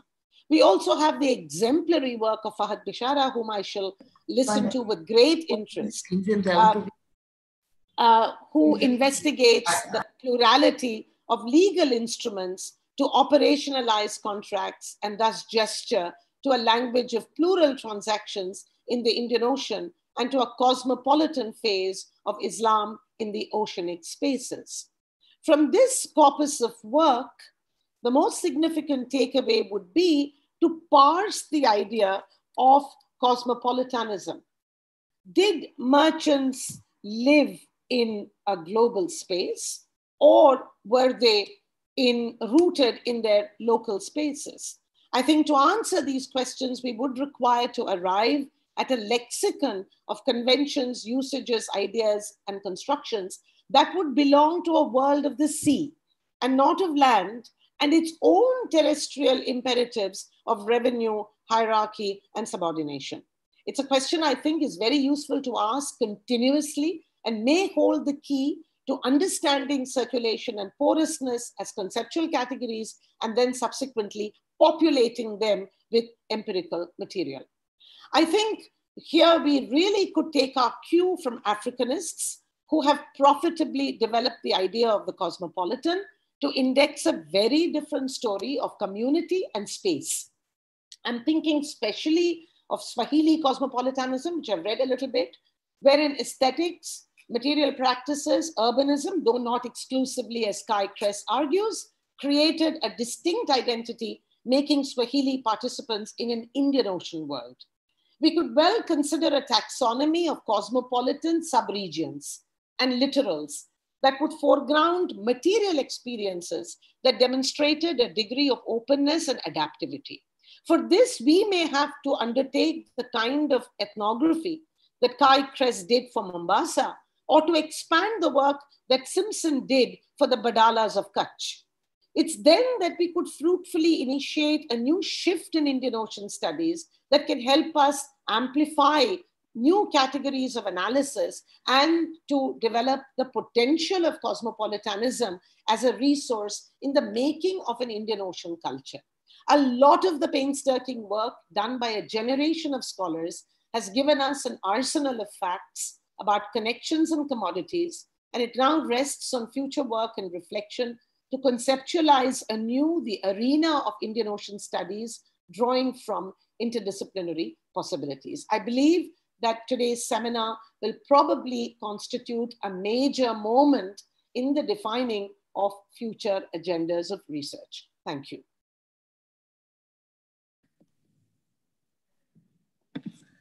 Thank you so much, Lakshmi, for that very, very, absolutely your style of lecture, absolutely brilliant. I mean, so important what you've said. I think Lakshmi has quite rightly alerted us to, of course, the importance of the littoral society and our own work. I mean, I'm sure most of you are familiar with her own work. in that sense. Of course, she's alerted us to the often neglected maritime and littoral dimensions, which at least in the early articulations and studies of interactions would often get overlooked, but no longer, as we know, because of the kind of work which the people that she's named, and of course people who are here like Isabel and Dilip and Lakshmi herself, who've taken up these works. But I think some of the categories that she herself has introduced us to, and the categories that she herself has kind of pointed out to, like the salty subaltern voices that she talked about, which can be, which can help us look at new forms of social interactions in the Indian Ocean, and look at connected histories of the Indian Ocean, are of course very, very important directions in which research probably needs to be undertaken. And of course, she's talked about how we need to probably not really look for a newer archive, really in that sense, because much of these archives actually exist, and much of these facts actually have been already talked about by many scholars in the field. But she's also alerting us to the fact that we need to develop a new lexicon, we need to adopt distinct vocabulary, a new lexicon which we need to probably, adopt to be, and I suppose in some ways her talk already, and since she did talk majorly about cosmopolitanism, already kind of talks to Isabel's ideas, because Isabel, of course, did not really speak so much at length about cosmopolitanism, but certainly about creolization, and some of the questions which were, of course, posed do ask us, do kind of push us to think about not just cosmopolitanism, but let's say what Saila Ben Habib kind of alerts us to, the idea of the cosmopolitical. And I think Lakshmi's impulse is really towards that direction of looking at the cosmopolitical formations that take place in the Indian Ocean. So I think that's a very, very important aspect that she's alerted us to. Very importantly, she's already kind of given us archives that one can look at in naming the Armenian cosmopolitical cross-cultural relations, or even, and of course one does not really already want to preempt Fahad's Bishara's talk, but I'm sure we're going to look at his take on the plural transaction which take place in the Indian Ocean. But she's already talked to us about certain other kinds of versions which might be available, like Swahili cosmopolitanism. So of course these are some of the registers which she's touched upon, and I'm sure there'll be lots of questions for Lakshmi, and there'll be a lot of directions that many people would want to seek. But I think the bottom line of what she said, which is that we need to amplify new categories of analysis more than looking for newer archives, because these archives actually do exist. We don't really need to invent these archives, these archives, but to make those kind of connections to those archives is precisely what scholars need. And I think this particular conference already is pushing us in that direction, in the categories that Isabel herself has thrown up, and of course what Lakshmi herself has kind of hinted at. Thank you so much, Lakshmi, for that very, very important intervention. And I'm sure there'll be lots of questions, and the rapporteurs can help us go through those, and we can have responses from Lakshmi on the questions. Thank you, Professor Lakshmi Subramanian. Thank you for this lucid presentation on lexicon and the need to, engage with it more. There's a question from Professor Nishat Heather. How do we subvert the old disciplinary boundaries as well as Orientalist views of the Indian Ocean sphere? Professor Lakshmi, are you there? Can I respond now? Yeah. Yes, ma'am. Can you hear me? Yes. Yeah. Can I respond now, or should I take a range of questions? I mean, it's up to you to tell me. Ma'am, you can respond now. Ma'am, you can respond. Okay, thank you. Well, thank you, Simi, for actually sort of succinctly putting forth my concerns, which is both to think through archives, not necessarily just hunt for new ones, we may or may not get them, but also to approach existing archives with new questions. And the suggestion, therefore, was that for far too long, we tend to extrapolate from our understanding of land and go with the same categories to the archive, and then are, of course, disheartened. And then there is that limit of the archive. It's partly to do with the limit of both the concept and the imagination. So I think that was a point I did want to say, and I'm glad that you foregrounded that. I think Nishat's question is very important. I think we've always had a particular way in which the history of the Indian Ocean has been described. And I don't want to go as far as the Orientalists to think about the divide between the Indian Ocean and the Atlantic Ocean, for instance. Even the most recent Journal of American Studies had an entire volume on the oceans of the world, but the Indian Ocean was omitted. So clearly there is a way in which the Indian Ocean is seen as a space which somehow is kind of subordinated and which somehow is seen, therefore, through the optics of empire. I think it's only been in the last 15, 20, 30 years that we've actually managed to develop a substantial historiography of the Indian Ocean, which has enabled us to question older perceptions of the empire, of the diaspora, of communities, and of nations. And I therefore think a lot of that disciplinary boundary that has existed is being dissolved. So that would be my very quick response to what Nishat asked. Should I look at the chat box and look at no, ma'am, I'm asked. Oh, okay, you can ask. Okay, fine. Yeah. There's a question from Professor Fahad Bishara. Much of the newer literature on East Africa points to the ways in which actors there coded difference through various racial idioms and fought over rights to various privileges. Taking, sorry, yeah, I just missed the question, I guess. Just a minute, ma'am. No problem, Indrani, I'll read the question. So, okay. Ma'am, the question is, much of the newer literature on East Africa points to the ways in which actors there coded difference through various racial idioms and fought over rights to various privileges. Taking Niall Green's AHR piece into consideration as well, one sees a shift to thinking about difference, quote-unquote heteropias, as opposed to cosmopolitanism. I wonder, what do you make of this shift? Should I answer? Yes. Okay, I can see. Thank you very much, Fahad, for a really thought-provoking question.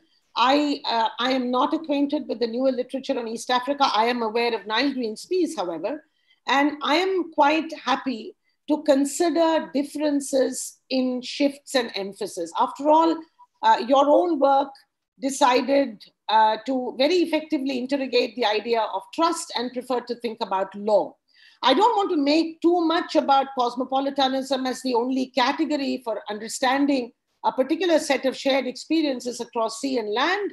I would therefore simply see these shifts as very productive ways of pushing the conversation and of giving us analytical categories to think through a very complex network of practices, of contestations, and of cooperative actions together. So for me, the shift is important, but whether or not I intend to use this in my own understanding of the shared space of the Indian Ocean for the moment remains to be seen.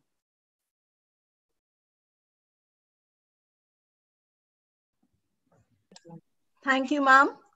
There's a question from Professor Dilip Menon.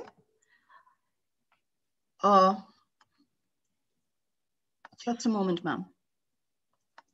We seem to be getting a lot. Indrani, I'll read it. No problem. No, wait. You got it? There are actually a number of questions which I can read. So if it helps you, I could respond to the questions by looking at the chat box. Is that all right? Yeah, ma'am, surely. It'll just save time. Lakshmi, maybe I'd suggest that you can take a look at all the questions and maybe respond, because there are so many questions. Exactly. I think it will save time. I would like to know what Isabel had to say, because she says she has a question. But before I let me just quickly respond to some of the questions. I'll start from bottom up. There's a question from Rukmini who asks about the adequacy of cosmopolitanism as a term to describe the politics of the salty subaltern. I think that's a great question.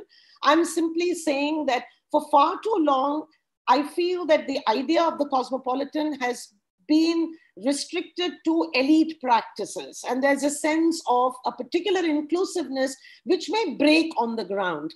I find the idea of a particular set of network of practices, connecting practices that also happen to inhabit the domain of the subaltern.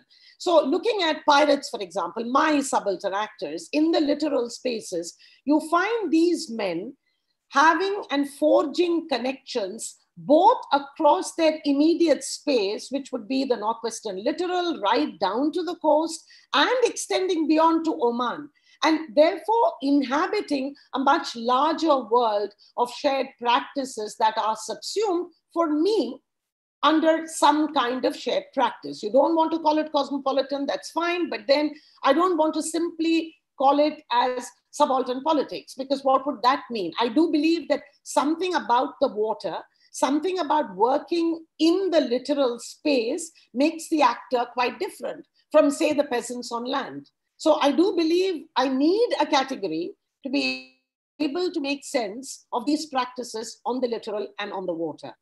There was an interesting question from Anupama about significant differences in oceanic method. I think that's, again, a wonderful question. I need to think about it.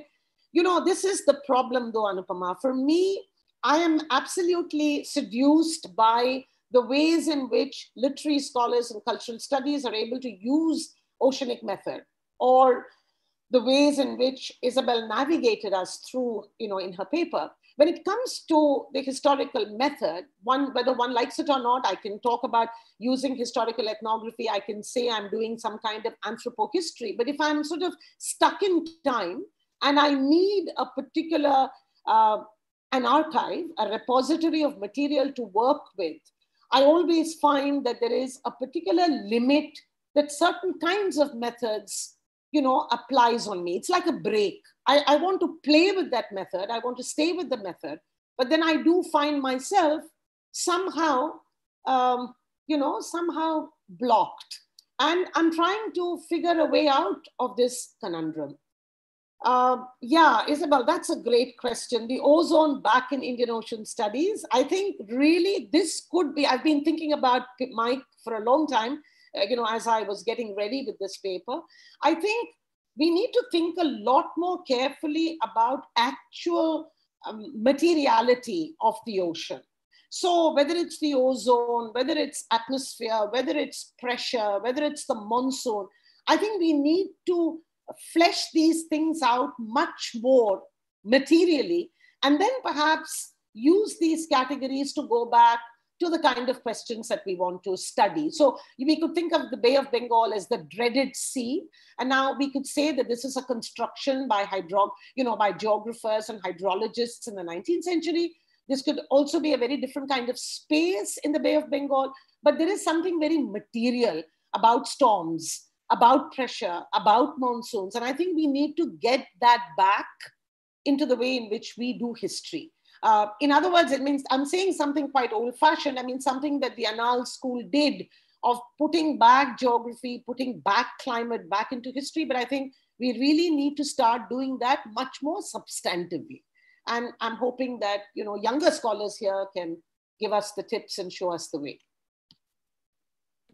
Lakshmi, there's just one more question by Dilip, which is on that the Indian Ocean is a heuristic device. Should we not be studying the histories of the Atlantic, Pacific, and Indian Oceans together? I could not agree with you more.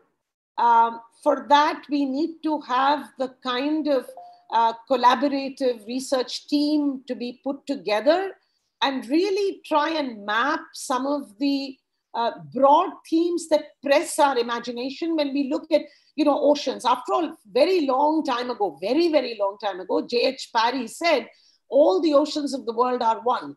And it's we who sort of divided them up, you know, into the Indian and the Atlantic, notwithstanding the fact that all these oceanic systems threw up very interesting subcultures and practices. After all, the Polynesians traveled all over the world. We did not. So I think there are some, there is something to be said about specificity, but there is something to be said about looking at the ocean as a heuristic device. And I would agree with you entirely.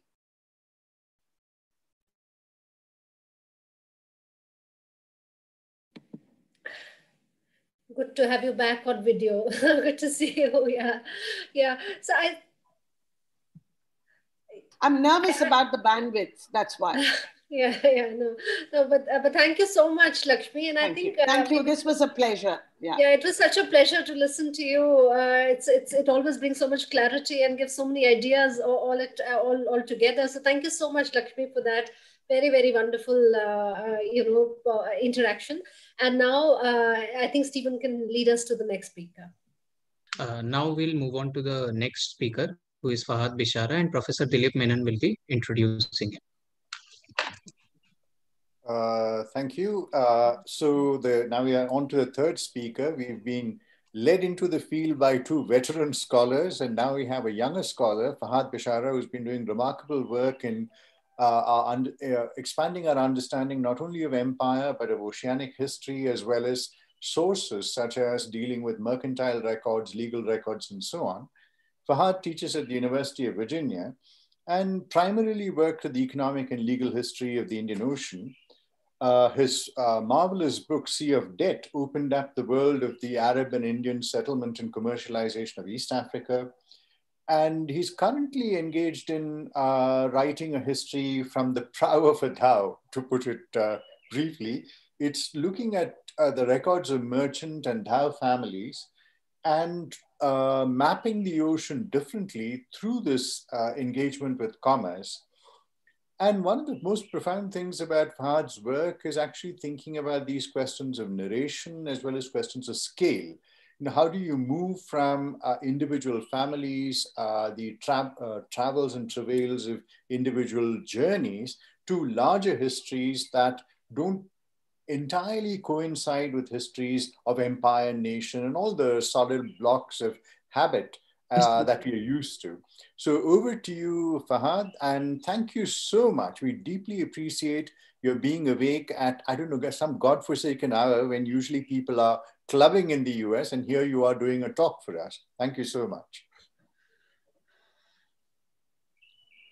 Thank you, Dilip.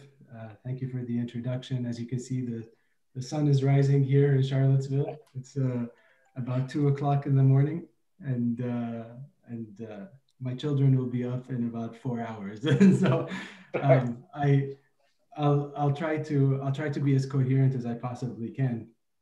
But thank you, Dilip, for inviting me. Thank you to Nishat as well, and to the organizers for the conference for the invitation. I might feel differently about this after my children wake up, but for now I am very grateful. It's an honor for me to share this session with Lakshmi and Isabel, both of whom are historians whom I've admired for many years and whose writings have shaped my own thinking in profound ways. As Lakshmi said about Isabel, it's a tough act to follow. I have a doubly tough act to follow, I think. What I'm sharing is some of the new material I'm thinking through these days. And the material that I'm presenting in the paper I submitted, I should say, are not exactly the same thing. In the paper I submitted, I spoke about a separate archive, that of a Basra merchant, Muhammad al-Matrouk.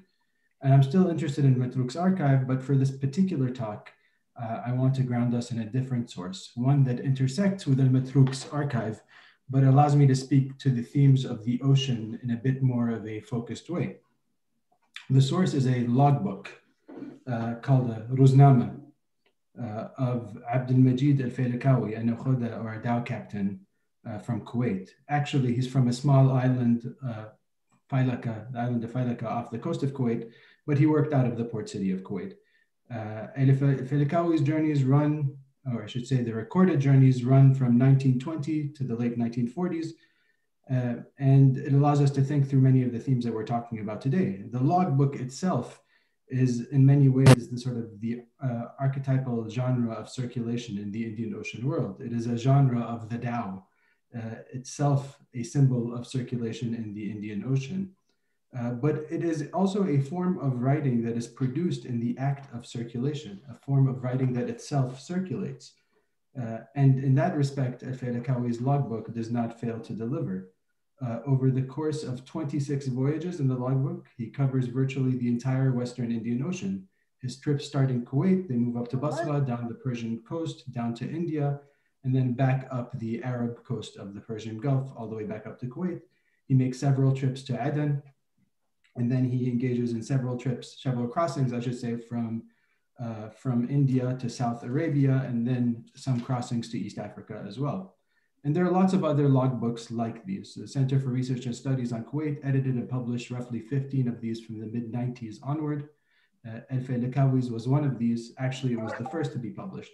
But I managed to get my hands on the original logbook through the Nakhoda's son, who had held on to his father's material for many decades. And what caught my attention when I saw the original was all of the stuff that didn't make it into the edited version. All of the marginalia, all of the notes on navigation, all of these notes on contracting. And even more interesting is how all of these different ideas sort of jostled one another for space in the logbook. We might think of this as a logbook, but also as a traveling notebook. And it's on these notes, this marginalia, that I want to focus my talk today. But first, I'm just going to mention a very brief aside. There's a curious similarity between the notes in the logbook and those in another notebook, one by the Nakhoda Ibrahim bin Mansour al-Khariji, who was another Faylakawi, another Nakhoda from the island of Faylaka, who had migrated there from the Persian island of Kharij, and he was al-Faylakawi's father-in-law. So there's a possibility that these notebooks had actually passed from father-in-law down to son-in-law, and then were sort of re-inscribed over the course of many years of sailing. Anyway, but back to Faylakawi, in whose possession the logbook actually ended up. And I want to go to the contracts that I had mentioned. When I first saw the contracts, these contracts that were copied into the logbook, I thought, wow, how odd that he would copy down into the logbook itself contracts that he entered into over the course of his voyage. It seems like kind of a strange thing that somebody would do. And then when I looked a little bit more closely, I thought, and how odd that they're all from the same year and from the same month and actually from the same day. And then when I looked a little bit more closely, I realized that many of them seemed actually kind of generic. They repeated the same names over and over again: Ahmed, Muhammad, Ali, Hassan. They were all from the same year, like I said, 1924, and many of them were from the same day, 22nd of Muharram, 1924, which is a totally unremarkable day, actually. Nothing special happened on the 22nd of Muharram in 1341 Hijri, or 1924. It just happened to be the date that he chose. And one of them, this is the clue that unravels the whole in a sense, one of them was actually generic, using the term Fulan bin Fulan, so-and-so, son of so-and-so, as one of the counterparties in the logbook. And so read alone, there's enough of a sort of a mystery here to unlock, the stuff of micro-historical detective work. With these, we get a breach in the fabric, so to speak. We can think of El-Faylakawi as our maritime Minocchio, to sort of refer to Carlo Ginzburg's as a protagonist in the famous Cheese and the Worms. But to really open it up, to really unpack it, we ought to read these forms, these notes in the logbook, against the sea of paper that dhow captains like El-Faylakawi and El-Khariji, whoever the author actually was, generated over the course of the voyage. These included contracts for loading, for taking on mariners, for the sale of goods, notes for the transfer of money, safe conduct passes, all sorts of paper generated through the dhow. So in a sense, what we have here is a series of templates for the entire paper trail of the dhow as it moved around the Indian Ocean. And I want to use these to think about circulating forms in an oceanic marketplace. But I also want to think about how these forms constitute the infrastructure of circulation, how they constitute the documentary infrastructure of circulation on the dhow, but also a conceptual infrastructure for thinking about circulation. And this is critical to understanding it. To understand what animates this marketplace, to understand circulation itself, I say that we have to join a history of practice with a history of ideas. And getting at this sort of thinking requires us to look into the documents, but also to just look at them, to think of them as genres of this Indian Ocean economy. And to get at this all, to frame it all, I want to revisit an idea that has been floating around, sorry, I didn't even mean that pun. It was floating around the literature for some time. It was totally unintended. The Bazaar. I don't think the idea of the Bazaar needs much of an introduction to this particular group. Suffice it to say, the notion of this bazaar enters into academic discourse through the writings of Clifford Geertz on the souks of Morocco. Geertz sees the bazaar as a site of intensely local exchanges in which informational asymmetries between buyers and sellers were overcome through the building of personal relationships. For the purposes of our discussion here, though, the main referent is, of course, Rajat Kantarai's article in 1995, in which he took on Geertz's bazaar and blew it up, in a sense, to encompass the whole of the Indian Ocean. In a sense, he establishes the bazaar as a site of trans-regional finance, what he called an intermediate zone of finance between global financial capital, personified by banks, and local economies around the Indian Ocean littoral, where those banks would not go. I want to revisit this idea of the bazaar as a site of trans-regional contracting and animate it a little bit more. Rather than gesture towards the money market, I want to think of the bazaar as a site of contracting, a connected series of marketplaces animated by the movement of people, goods, ships, and money. Revisiting the bazaar as a concept might allow us to think about how to write a history of global capitalism from the Indian Ocean. I might not end up taking us all the way there today, but I think this is what lies ahead on the horizon, so to speak. Rather than thinking about the Indian Ocean as a site of divergences or of capitalisms that never were, we might do better to think about the ways in which people actively engaged with the marketplace around them, to think of global capitalism, or to think of capitalism itself as a global co-creation in which Indian Ocean actors were active participants rather than passive recipients, which then would allow us to better engage with the forms, genres, and practices that animated the marketplaces of the Indian Ocean world. For obvious reasons, I cannot do all that work here. Writing a history of global capitalism from the bazaar is a much broader undertaking than I can aspire to today. Instead, what I'll focus on is one aspect of this idea, circulation, which is a critical component of the apparatus of capitalism itself, no matter what your sort of theoretical persuasions might be. Circulation, as it turns out, is also one of the principal tropes of Oceanic history. We invoke it as a matter of course in our writings and in our teaching. And again, what better symbolizes this Indian Ocean circulation than the Tao itself? But rather than invoke both the Tao and circulation in the abstract, I want us to step onto the deck of the Tao and to think of circulation in the marketplace, in the bazaar, from the vantage point of the Tao. As I mentioned earlier, thinking through Al-Faylakawi's notes allows us to get to think about the documentary infrastructures and conceptual worlds that animated circulation in the Indian Ocean. Thinking from the standpoint of the logbook allows us to think about what it means to think oceanically, about legal imagination and praxis, but also to ground concepts like circulation in the very forms that enabled them. Okay, enough wind up. Let's dig in, shall we? But where to start? Well, I wrote a book on debt, and so what better place to start than the simple acknowledgement of debt, which captains like Al-Faylakawi used to bind mariners to the Tao. Through debts, usually for a sack of rice advanced to mariners and their families, captains bound all sorts of mariners to the trading and pearling Taos of the Gulf. I've written elsewhere about how actors around the Indian Ocean used different debt instruments to create these bonds of obligation, ties that bound creditor and debtor into mutual enterprises. And what we see here is a very visible form of that. Through these bonds of debt, we are able to see, in a sense, the maritime firm take shape. And we can get a sense of the lines between people and property that are drawn on board the Tao. I say lines between people and property because it is through these debt acknowledgement deeds that we see labor being traded between these maritime firms as well. When a season of plenty turns into one of want, mariners are compressed into the value of their debts and sold off into more solvent Taos and firms. Thinking through credit and debt then allows us to see the ways in which labor is made and unmade on the deck of the Tao.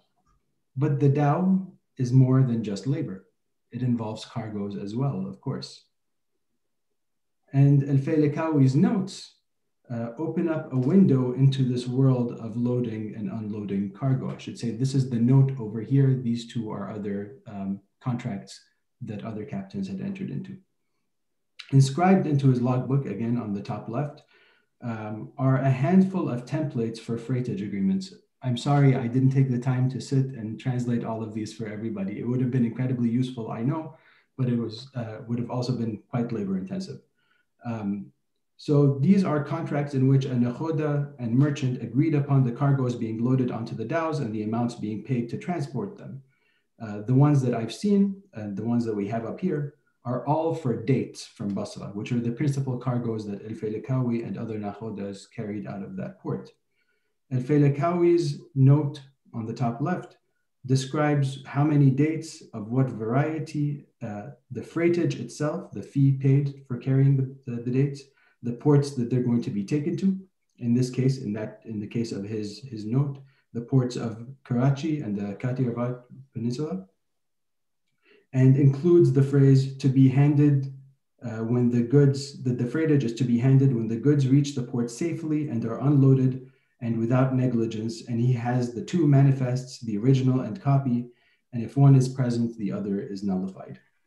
When read alongside actual freight agreements, which we see on the bottom and on the right, we see how durable that form actually is.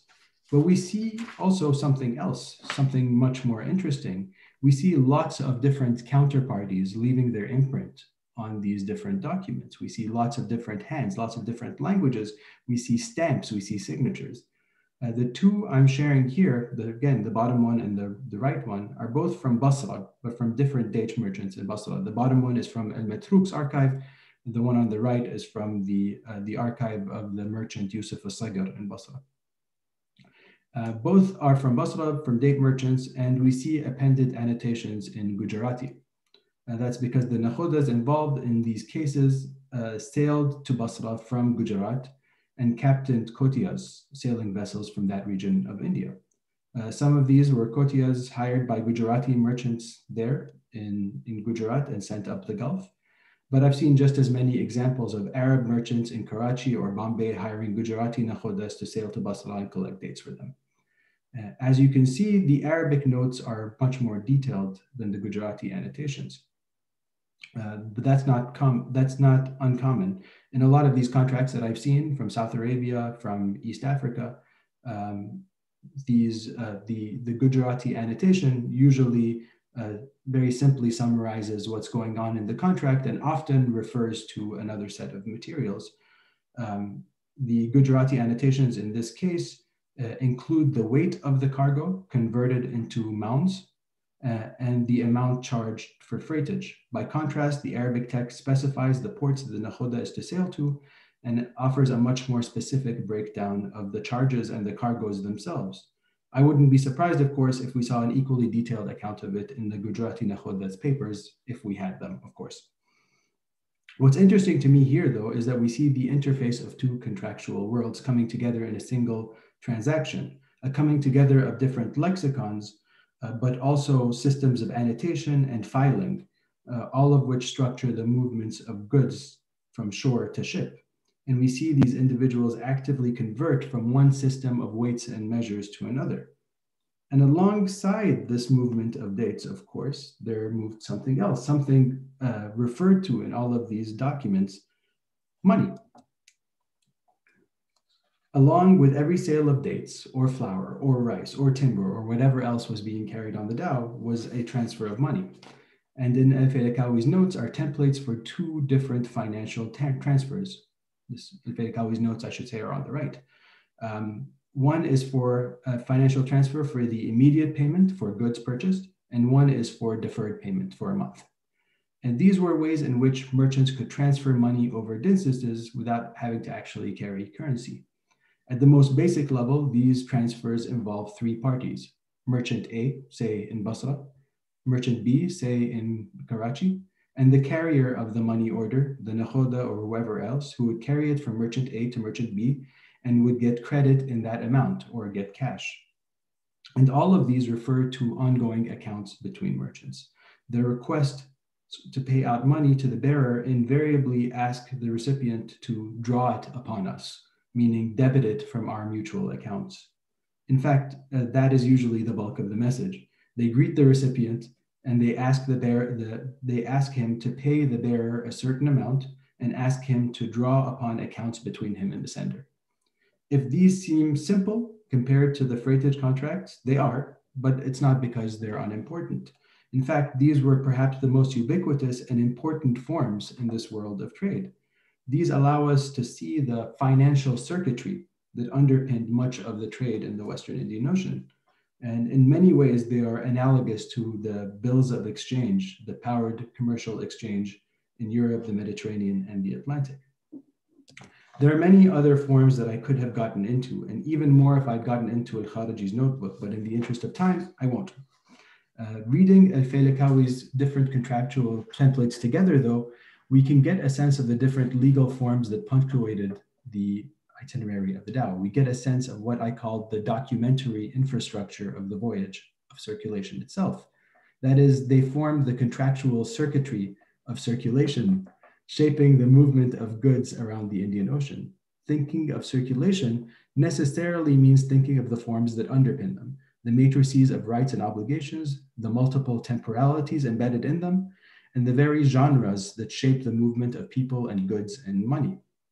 But more than that, it forces us to come to terms with the ideas that animate these forms. The fact that we have model documents that are circulating points to a world of circulating knowledge on commercial practice on the high seas and around the coasts. What Al-Faylakawi is engaging in a sense over here, is legal thinking.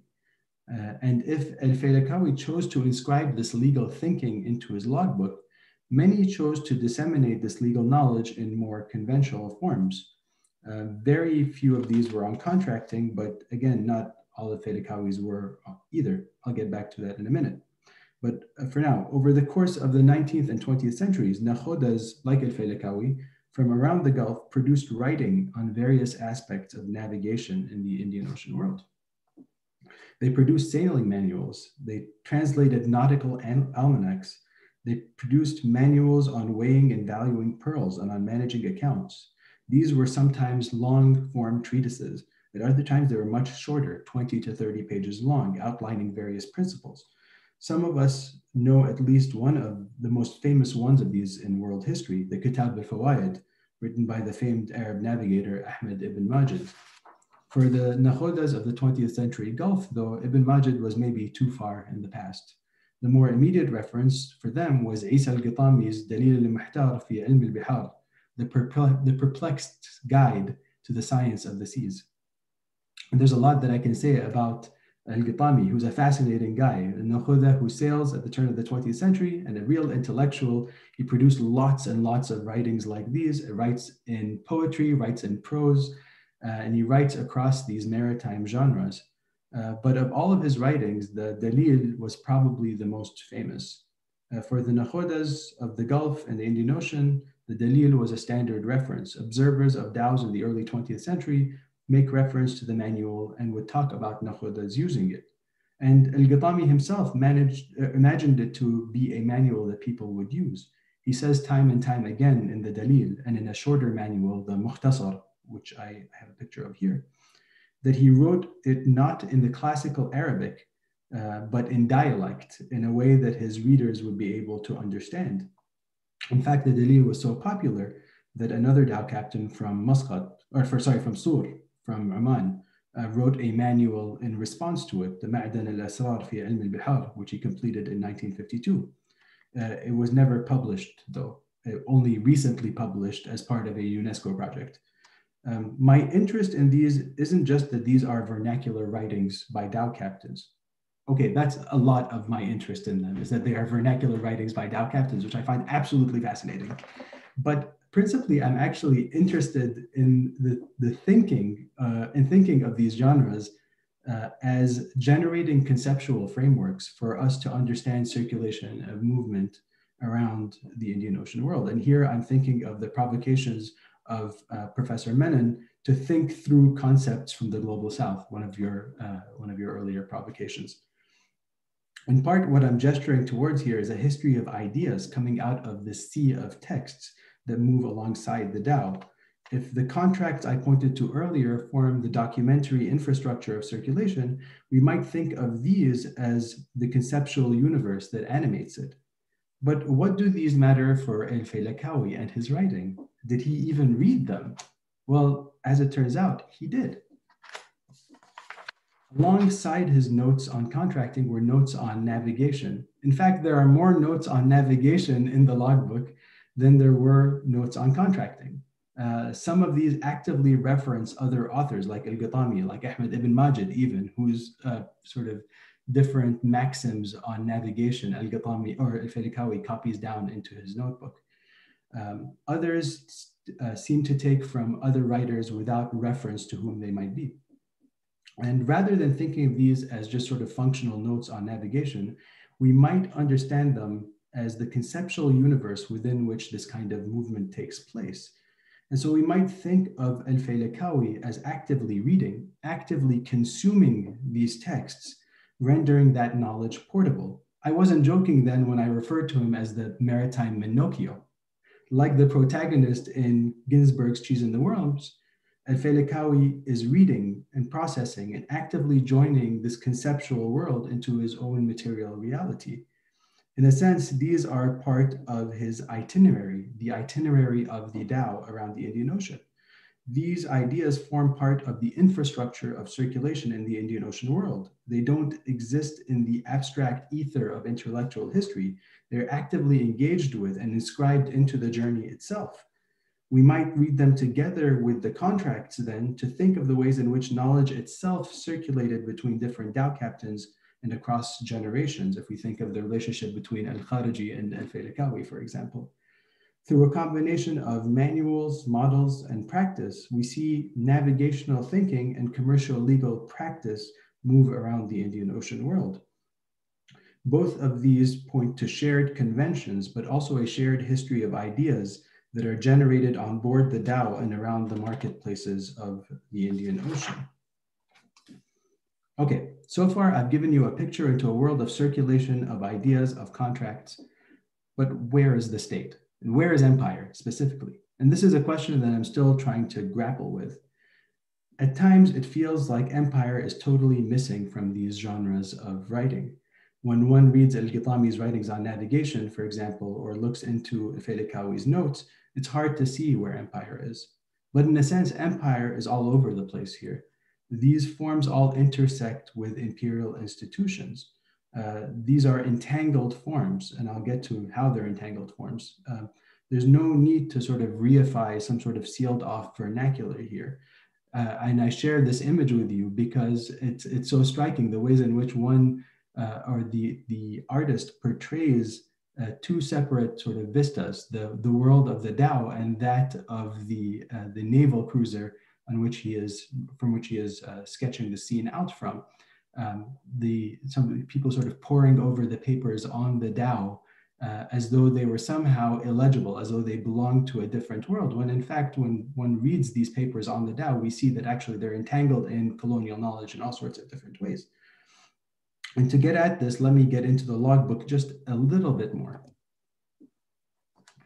The bulk of the logbook, as one might imagine, consists of daily entries recorded over the course of the journeys. And the majority are actually very, very dull. Mundane observations on wind and waves, some sort of locational data. It's only once in a while that we read anything that is even remotely exciting. But it's actually in its very mundanity and the very routine nature of writing that we can begin to see what the rhythms of that voyage look like. Because life on board the Tao meant reckoning with a number of different temporalities. Indeed, it's telling that the Nakhodas chose to call their logbooks ruznamas, a term that Arabic speakers also use to refer to ordinary calendars. For the ruznama itself was both a map of time and space. Like any logbook, each entry corresponds with a day and invariably marked a position in one sort of space or another, either a point on the coast or a coordinate on the open seas. On the face of it then, the ruznama appears to be the simple plotting of a voyage along linear time. But as Nakhodas plotted their movements around the Indian Ocean, they often actually used three different timelines. There was the Gregorian calendar, the Hijri calendar, and the Nairuz calendar. Of course, each varied slightly. The Hijri is a lunar calendar and so shifts vis-a-vis the Gregorian by 11 days or so every year, running 354 days a year. The Nairuz calendar, however, is a solar calendar, starting with Nowruz, the Iranian New Year, and runs 365 days. There are no months, it's just a running total of days. The difference is, of course, that it doesn't take into account the quarter day per year shortfall, which in the Gregorian calendar is adjusted with a leap year. And so in theory, it would slip by 25 days every century, but in practice is of course adjusted ad hoc every year. And so why would we have these two, the Nowruz calendar, then the Hijri calendar, and also the Gregorian calendar? To understand that, we have to think of the rhythms of life on the Tao. We might think of the Nairuz calendar as, say, the time of nature, which is regular and reoccurring. At some level too, it is almost infinite. It is the time of nature, of the winds, and of the stars, which themselves are part of the journey. Stars are used to plot directions. Stars are used to plot courses across the water. But the Nairuz is also the time of agricultural cycles, of the harvests that the captains sort of depend on to lend regularity to the voyage. But then what do we make of the Gregorian calendar, which the captain here, which Al-Falikawi refers to as the English calendar, which he uses the term the Ingrizi calendar. Well, we might think of that as forming the temporalities of empire. Because in the 19th and 20th century Indian Ocean world, this world of the Tao was one that witnessed the expansion of the British Empire from its base in India to the shores of Arabia and East Africa. Over time, British officials attempted to craft a trans-oceanic imperial surveillance regime designed to track the maritime flows of goods and people in the name of combating piracy, slave trafficking, and smuggling, but also aimed at clearing the way for a growing steamship-based transportation economy. As far as DAOs were concerned, navigating this world of empire meant engaging with graphic artifacts like customs records, which Professor Hofmeyr has written about in the past, manifests, permits, quarantine documents, receipts, and other manifestations of an imperial bureaucracy. There are many of these that make their way into Al-Falikawi's logbook, but also his broader archive, his home, which he stored, the archive was stored in a Malabar teak chest, I should say. I'll show you a picture of it in just a minute. But first, let me talk about the most immediately sort of salient one. When captains like Al-Falikawi lost sight of land, they had to calculate their position based on measurements they took of the sun at noon. In these moments, the logbook entries look a little different. They're not terse statements about wind, water, and coastal location, but they record measurements taken. After listing a series of such measurements, captains like Al-Falikawi would invariably state that they entered it into the Nuri. It was only after a lot of asking around that I came to learn that a Nuri was a reference to Nori's nautical tables, which they used to calculate the readings error, that is to record to correct the readings of the declination and angle of the sun, which is crucial to wayfinding, trying to figure out where you are by the sun. If the sun is sort of shifting every day of the year, then you have to be able to account for that. And they take Nori's nautical tables, and I should have put up a picture of this, and they actually actively translate all of the entries for every year into Arabic, and they create tables of their own. And many of these tables are in Al-Falikawi's logbook. What's interesting to me, I should say a copy of Nori's nautical tables was in the Malabar teak chest as well. But what's interesting to me is how they incorporate the almanac into their repertoire. This is a text designed to facilitate navigation by British seamen in the service of an expanding British Empire. And yet these captains seized onto it and incorporated it into their daily navigational practices on board the Tao. They actively vernacularized it as a Nuri.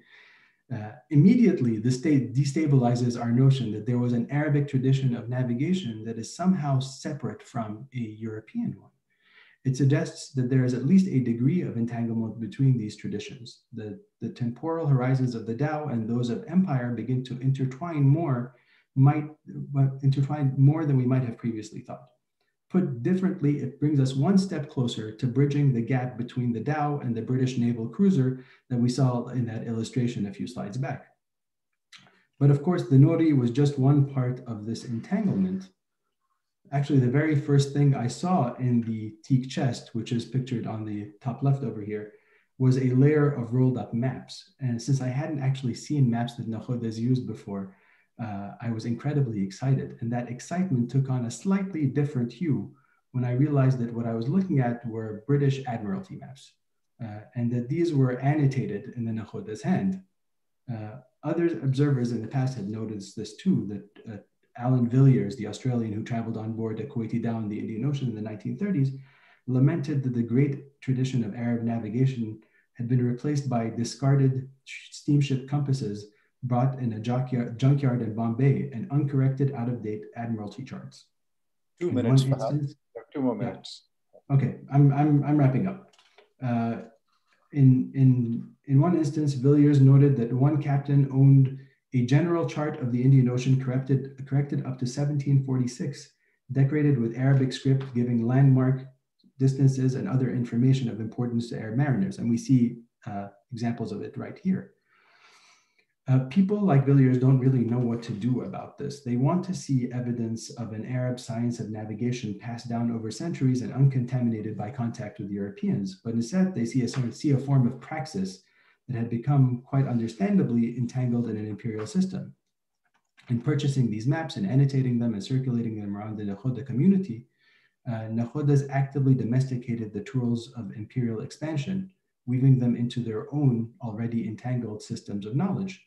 Encounters with the British Empire then were not ones in which the two were billiard balls bouncing off into one another, or bouncing off of one another. They were ones in which people bled into one another.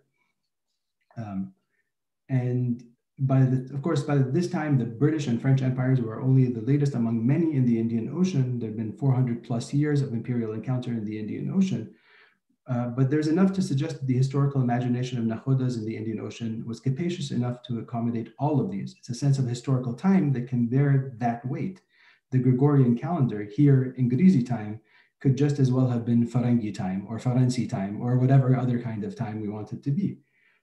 By contrast, we might think of the Hijri calendar as marking off a temporal horizon of religious calendars, of Eids, of other occurrences, but also of the marketplace. So then let me go back and finish with the concept I started off with, the bazaar, or was it the dhow? By now, at least one thing is clear. I've mixed probably too many metaphors. There are bazaars and then there are dhows, and I've moved from one to the other, and now I'm trying to move back into whichever one it may have been. But why not instead think of them together, to think of the dhow as part of the bazaar? We might think of the bazaar first as a site of circulation. That much we already know from the work of Rai. But we might add to that and think of the bazaar as a site of contracting, a site in which goods don't simply move from one marketplace to another, but travel through chains of agreements, of rights, of obligations, of paper. But most critically, we might think of the bazaar as a site of concepts, of active thinking and ideas, all of which are embedded in these different genres of writing. The genres of the maritime bazaar, different genres of writing. First, the genres of the maritime bazaar, meaning the forms and transactions that we see in the logbook, but also the maritime genres of the bazaar, meaning the different navigation texts and different manuals produced by Nakhodas. Taken together, then we might read the bazaar as a site in which the history of global capitalism is co-created. And the dhow is one site of all of this, and there are many to think through, all of which are connected to one another. Circulation then isn't something that we take for granted. It's a deliberate process, one that asks us to stop, read closely, and unpack these worlds and the forms and practices, ontologies, and ideas that animate them. And one doesn't have to take the entire maritime bazaar at once. Rather than paint in broad sweeps, we might start small, thinking from one vantage point, one source. I'll stop there. Thank you. Thank you very much, Fahad, for dealing with these questions of scale. We began with the Roznama of Al-Faila Kavi, and then we moved to global capitalism. And I think there's a wonderful way in which you asked us to think with the idea of the bazaar less as a sited entity somewhere in a kasbah or in a village or in a city, but thinking about moving with Rajat Rai's idea of the Indian Ocean as the bazaar itself, a network of embedded transactions, of contracts, of navigational charts, and so on and so forth.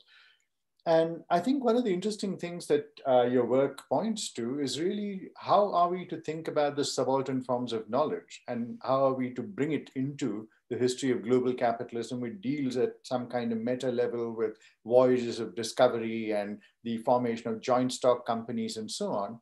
And here we are actually looking at the nitty-gritty in the ocean in terms of the kinds of details that you speak about, whether it's questions of debt, whether it's questions of contracts, whether it is looking at the nakhoda as being someone who maps the ocean prior to the great voyages of discovery. And this actually gives us another kind of history, perhaps, for global capitalism, where we are very conscious of the great divergence arguments that at some point Europe begins to diverge from Asia. And what you have here possibly is something that I'd like you to think with, the idea of the great convergence, that capitalism became possible because of the convergence of these already existing forms of knowledge on the ocean. And I think this is a significant departure that you're proposing, which ties up with the kind of work that Jairis Banerjee has been doing on mercantile capitalism recently, which rethinks the entire history of capitalism as it's constituted, and perhaps maybe bring in the work of the late lamented David Graeber as well, thinking about debt as constitutive of relationships on the ocean. But thank you so much, Fahad, for that wide-ranging Ginsbergian account of Philakavi and the implications for global capitalism. And now over to the rapporteurs. If you wish to take up some of my comments, it's up to you, but over to the rapporteurs for the questions themselves. Thank you.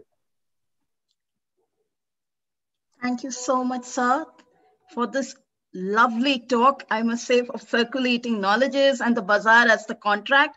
There are quite a few questions. So may I begin with the first question? This is addressed by Ahmed. Where do you find the vernacular, the oceanic, and the colonial documentary infrastructures intersect? And what flows and what doesn't across them? This is the first question. Do you want me to give you all the questions together or one by one? I can take them on. I suppose we can do a few at a time, maybe. Okay. So let's answer the first one. I will take up then the next few. Yeah, thank you for the question, Ahmed. I think of I suppose thinking of the oceanic for me necessarily means thinking of the vernacular, and so I don't see much of a distinction between the two. Thinking about what it means to write the history of the Indian Ocean in part means thinking about these vernacular concepts and the infrastructures that they form, and those again, as I pointed to in the latter half of the presentation, are often entangled with and are often very difficult to separate from the imperial ones, even ones that we might think of, we might try to valorize as vernacular forms. They say, oh, they have a grounding in Islamic law, these are Islamic legal forms. They end up in, say, British courts all the time around the Western Indian Ocean. And so rather than try, I mean, for heuristic purposes, it makes sense to say, look, one thing is vernacular, one thing is colonial. There are two different lexicons here, there are two different conceptual universes here. But there's a moment in which these are bleeding across one another. And it's through these actors that are circulating around these different places and are cognizant of these, of the institutional landscape of the Indian Ocean, who are able to take these transactions between different forms and through different forms and thread the needle, so to speak, that the vernacular becomes the colonial, becomes the vernacular, becomes, so they become intertwined with one another. Thank you so much. The next question is from Sritama Chatterjee from the University of Pittsburgh. She has asked, connecting the thread of below the waterline from Professor Hofmeyr's talk, I wonder how the idea of the depth of the ocean, if at all, is present in the nautical manuals.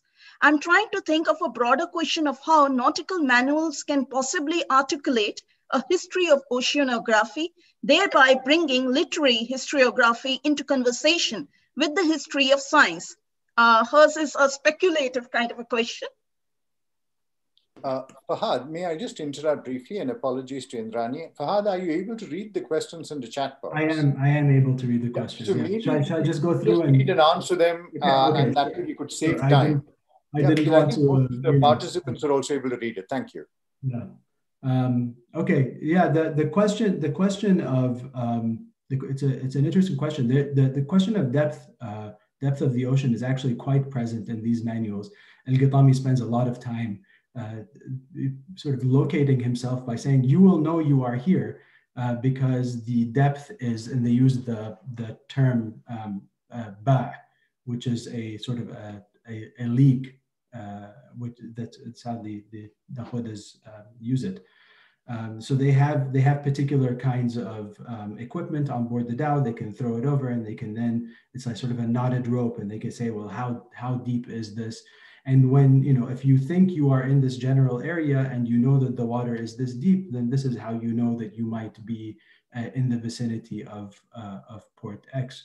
I'm not sure how I bring it into conversation with the history of science. This is sort of material I'm only just beginning to really steep myself in, but it's a terrific question.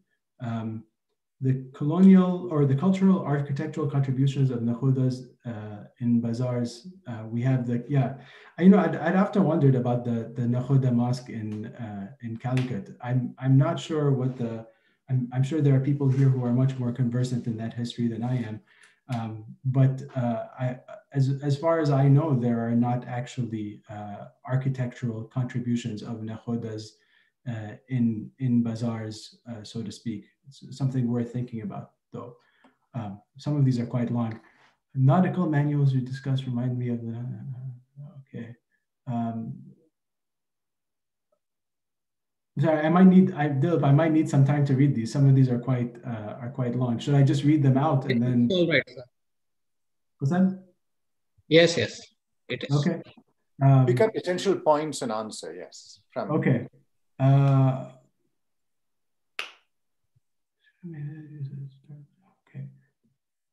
I'm going to have to get back to at least one of these.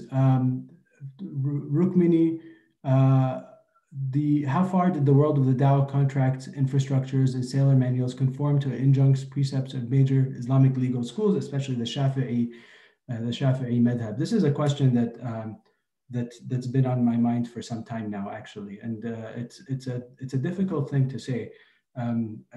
It's something that I grappled with in my earlier book, and part of what I'm coming to now, at least, is to try to think of these as actually separate conceptual worlds, in a sense,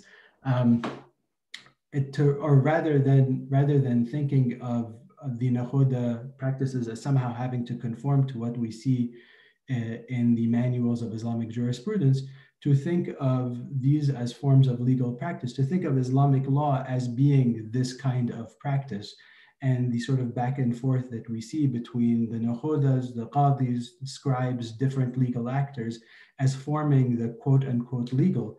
And it's only in the context of a particular, say, like courtroom or a particular court case, that if you want to make the case that this is a recognized legitimate form of contracting, that you might want to draw in all of these juristic discourses. For the most part, though, the material that we have suggests that these Nakhodas actually have their own courts.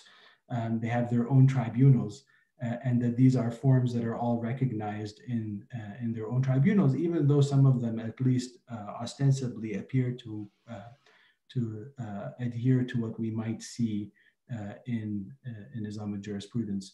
Nidhi, do these, navigational manuals in Arabic, do these move across the ocean? Are they translated into Gujarati or other vernacular? I'm not sure about the navigation manuals, but I will say this. I know for a fact that there is a specific genre of specific sort of manual, the Chow manual, they call it, and it's for the sort of the measuring and valuation of pearls. So how do you like determine the carat value of a pearl? Like what's the carat value of a pearl? The Chow. And that chow value, we have it in Arabic, we have it in Persian, and we have it in Gujarati. And actually, we have lots of these manuals that are in both Arabic and Gujarati that move back and forth between them. So I'm not sure if one can make the claim that these are being translated, but they're certainly formed at the interstices of all of these different vernaculars. Logbooks were very much written in code, especially to avoid state surveillance. Is this part of the narrative in parts of the Gulf? No, I've not heard that. Not that they were. I've never heard that they were written in code.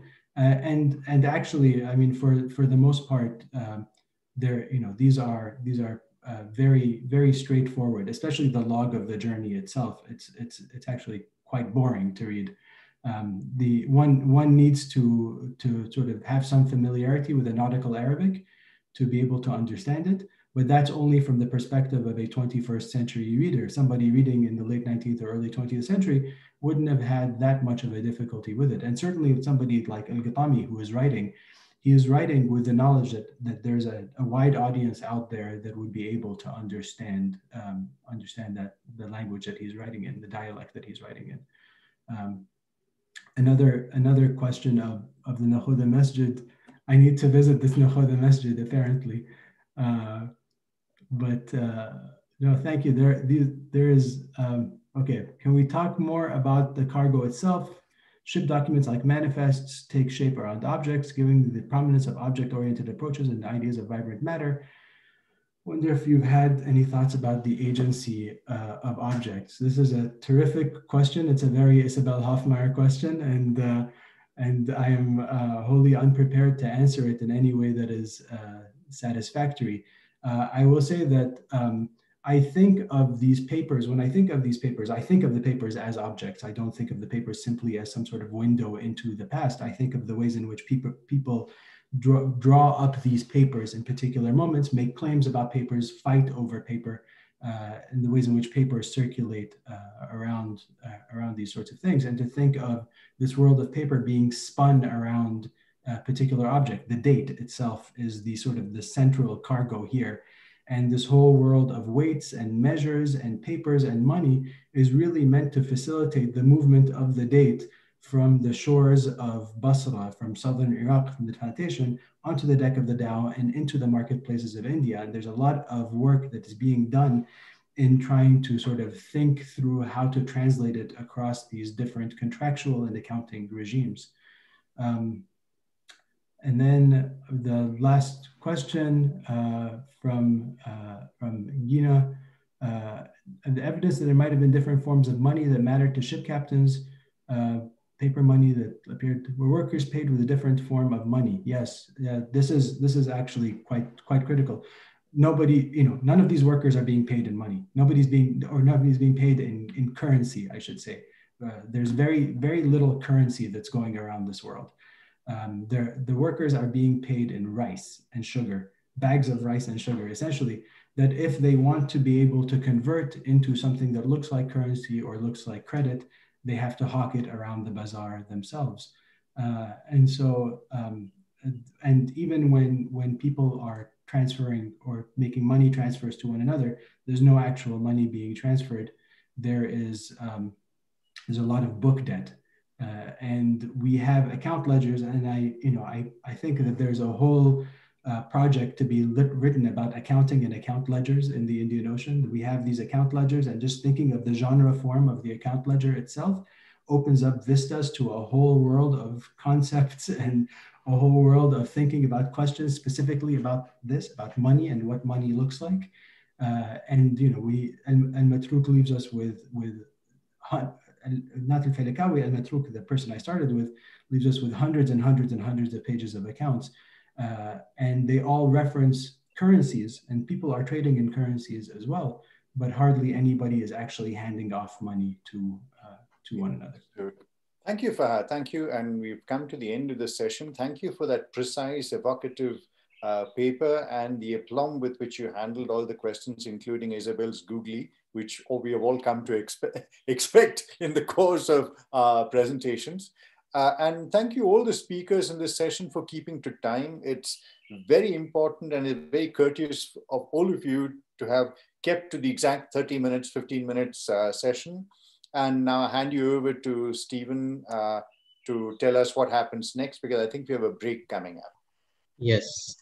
So first of all, thank you to all the participants and all the speakers.